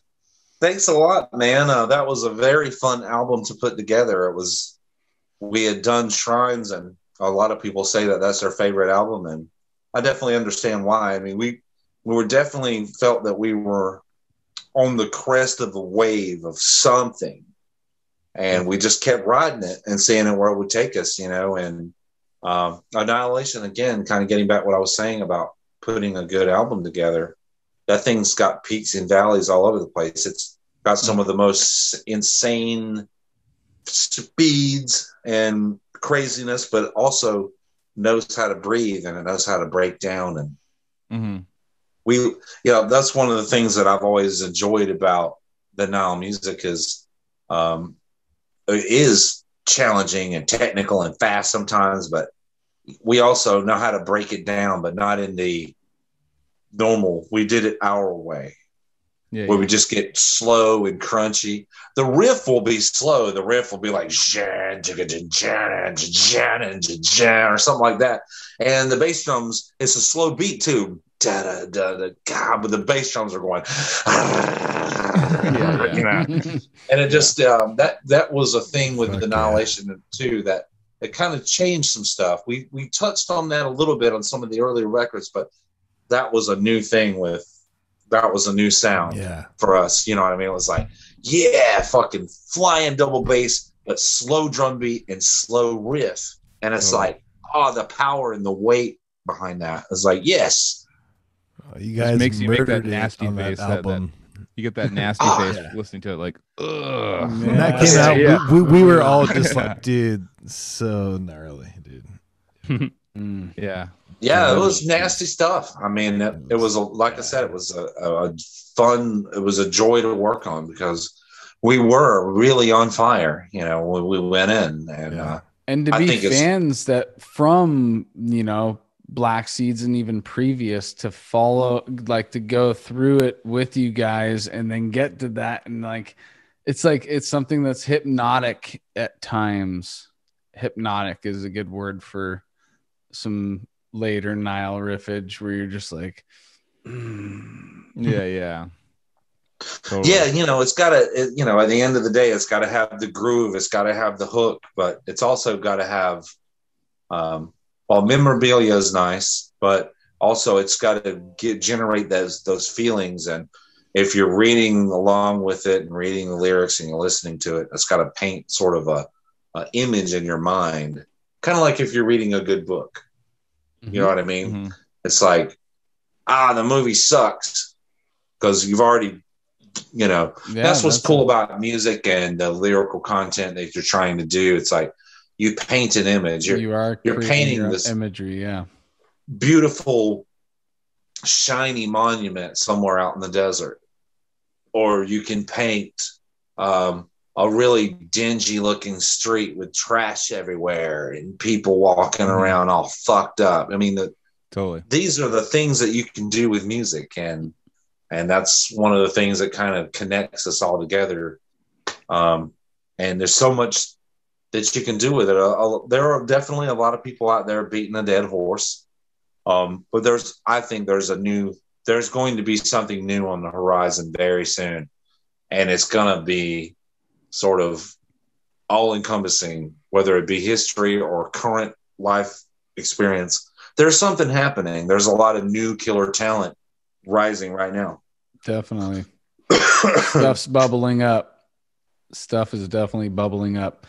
And, with what we've had for the last year and a half, it's like people have been able to hunker down and really focus on those things if they really decided to for the last year and a half. And that's where the explosion is going to happen, is we're starting to see tons of creativity blasted out, when everybody's finally ready with what they did during the pandemic. There's going to be some really cool stuff coming very soon. It's that young generation too. It's just like, they've started Dallas started with, your earlier bands that you were like listening to a bunch and Forbidden and all that stuff, and now they're starting with like Annihilation of the Wicked's their first album to get into, and then they're pushing it. Their timeline starts there for where they get into music. That's like when you're talking about Cannibal Corpse or listening to Cacophony or whatever. They're starting with like a Nile album from like 2010 or something. that's where their like journey starts, and then they're just going to keep progressing, and it's going to get crazier with new ideas, with new things to throw in there, and it's just going to keep getting crazier and crazier. Yeah, and hopefully, as long as everybody doesn't lose sight of the optimal goal, and as long as people don't take themselves too seriously, because at the end of the day, we are in the entertainment business. Mm-hmm. Totally. Now, Definitely. because we're in the entertainment business, you're not going to see me, put on makeup or leather or anything like that, because that's not what I'm trying to do. I'm not saying anything good or bad about that. If that's what you're trying to do with your entertainment, then go for it. Definitely. And I think that's something that a lot of people tend to forget sometimes too, is that this is the entertainment. And this type of music we decide to express through the music specifically. I mean, it's a running joke, but I wear sandals on stage. So it's like, I don't give a fuck. Oh, buddy, I've got a t-shirt that you would love. It's actually got Jesus on the crucifix, right? Okay. And it says, men who wear sandals get what they deserve. And I've gotten everything that I deserve. Fucking love. Hey, did you know the CDC said it was... Hey, the CDC said it was okay for you to stop wearing socks with those sandals. All right. I'm good now. I can take my Kirkland socks off, put my Reef sandals back on. You really trust the CDC? I'm going to raw dog my sandals, dude. I can finally raw dog my sandals again. Oh my God. You want foot cover. Ah, man. Comfort is key, especially when you get older. Exactly. Shit. When I'm hanging around at the house, most of the time I'm chilling in fucking swimming trunks. There you go. That's what I'm doing right now. Free ball it, dude. And shorts. We call them board shorts, dude. Free ball it in the board shorts, dude. Yep. Let them fly. That's it, man. No doubt. Well, should we wrap it up? We should, yeah. All right. On that bombshell. I know. I mean, I shouldn't have said it like that. Like, I mean, we've been going hard, and we got the somewhat warning at 107 a bunch of time ago. I don't even know how long ago that was. What time? It's like 134 now. Been 25 minutes. 134. Oh, okay. That's actually a perfect time to wrap it up. Fuck cool, dude. Yeah. Thank you so much, dude. Yeah, thanks, Dallas, for coming on, dude. I really appreciate dude. it, man. You're a huge influence for all of us, and it's fucking cool to get you on here and get your perspective on stuff. I'm super stoked that you came on here, dude. Thanks a lot, man. The pleasure is mine. And you gentlemen have a wonderful evening. And shit, man, hit me up sometime. We can shoot the shit. Dude, if you ever come to the Bay Area or anything, you got a place to stay here. You're always welcome to come back on here too, dude. Yeah. Cool. Excellent. That and you made us really excited for that new Narcotic shit. No doubt, dude. Everyone should listen to new Narcotic and watch their fucking live shows and go hang out with them live. No doubt, dude. And talk about Dallas's pig squeals and just hang out. Totally, man. Wearing devourment shirts and I'm completely vegan, man. I'm getting that wheat-free thing down. Oh, wait a minute. That would be meat-free. Meat-free. Right on. All right, well, cool. Thanks so much for sticking around with us. Fucking Cali Death Podcast. Thank you to the subscribers. Notifications, push all those buttons and help us out with the subscriptions if you haven't already. Narcotic Wasteland, hit them up on all the social medias, buy t-shirts, buy CDs. Really fucking support underground music because these guys are doing some sick shit. And we'll see you guys next week. We'll definitely be here next Thursday. Live or not, we'll still be here Friday next week. Right on, guys. Cali Death Podcast. Love you guys. Hit us up. Hell yeah, dude. You all have a good evening. Right on. You too, bro. Right on.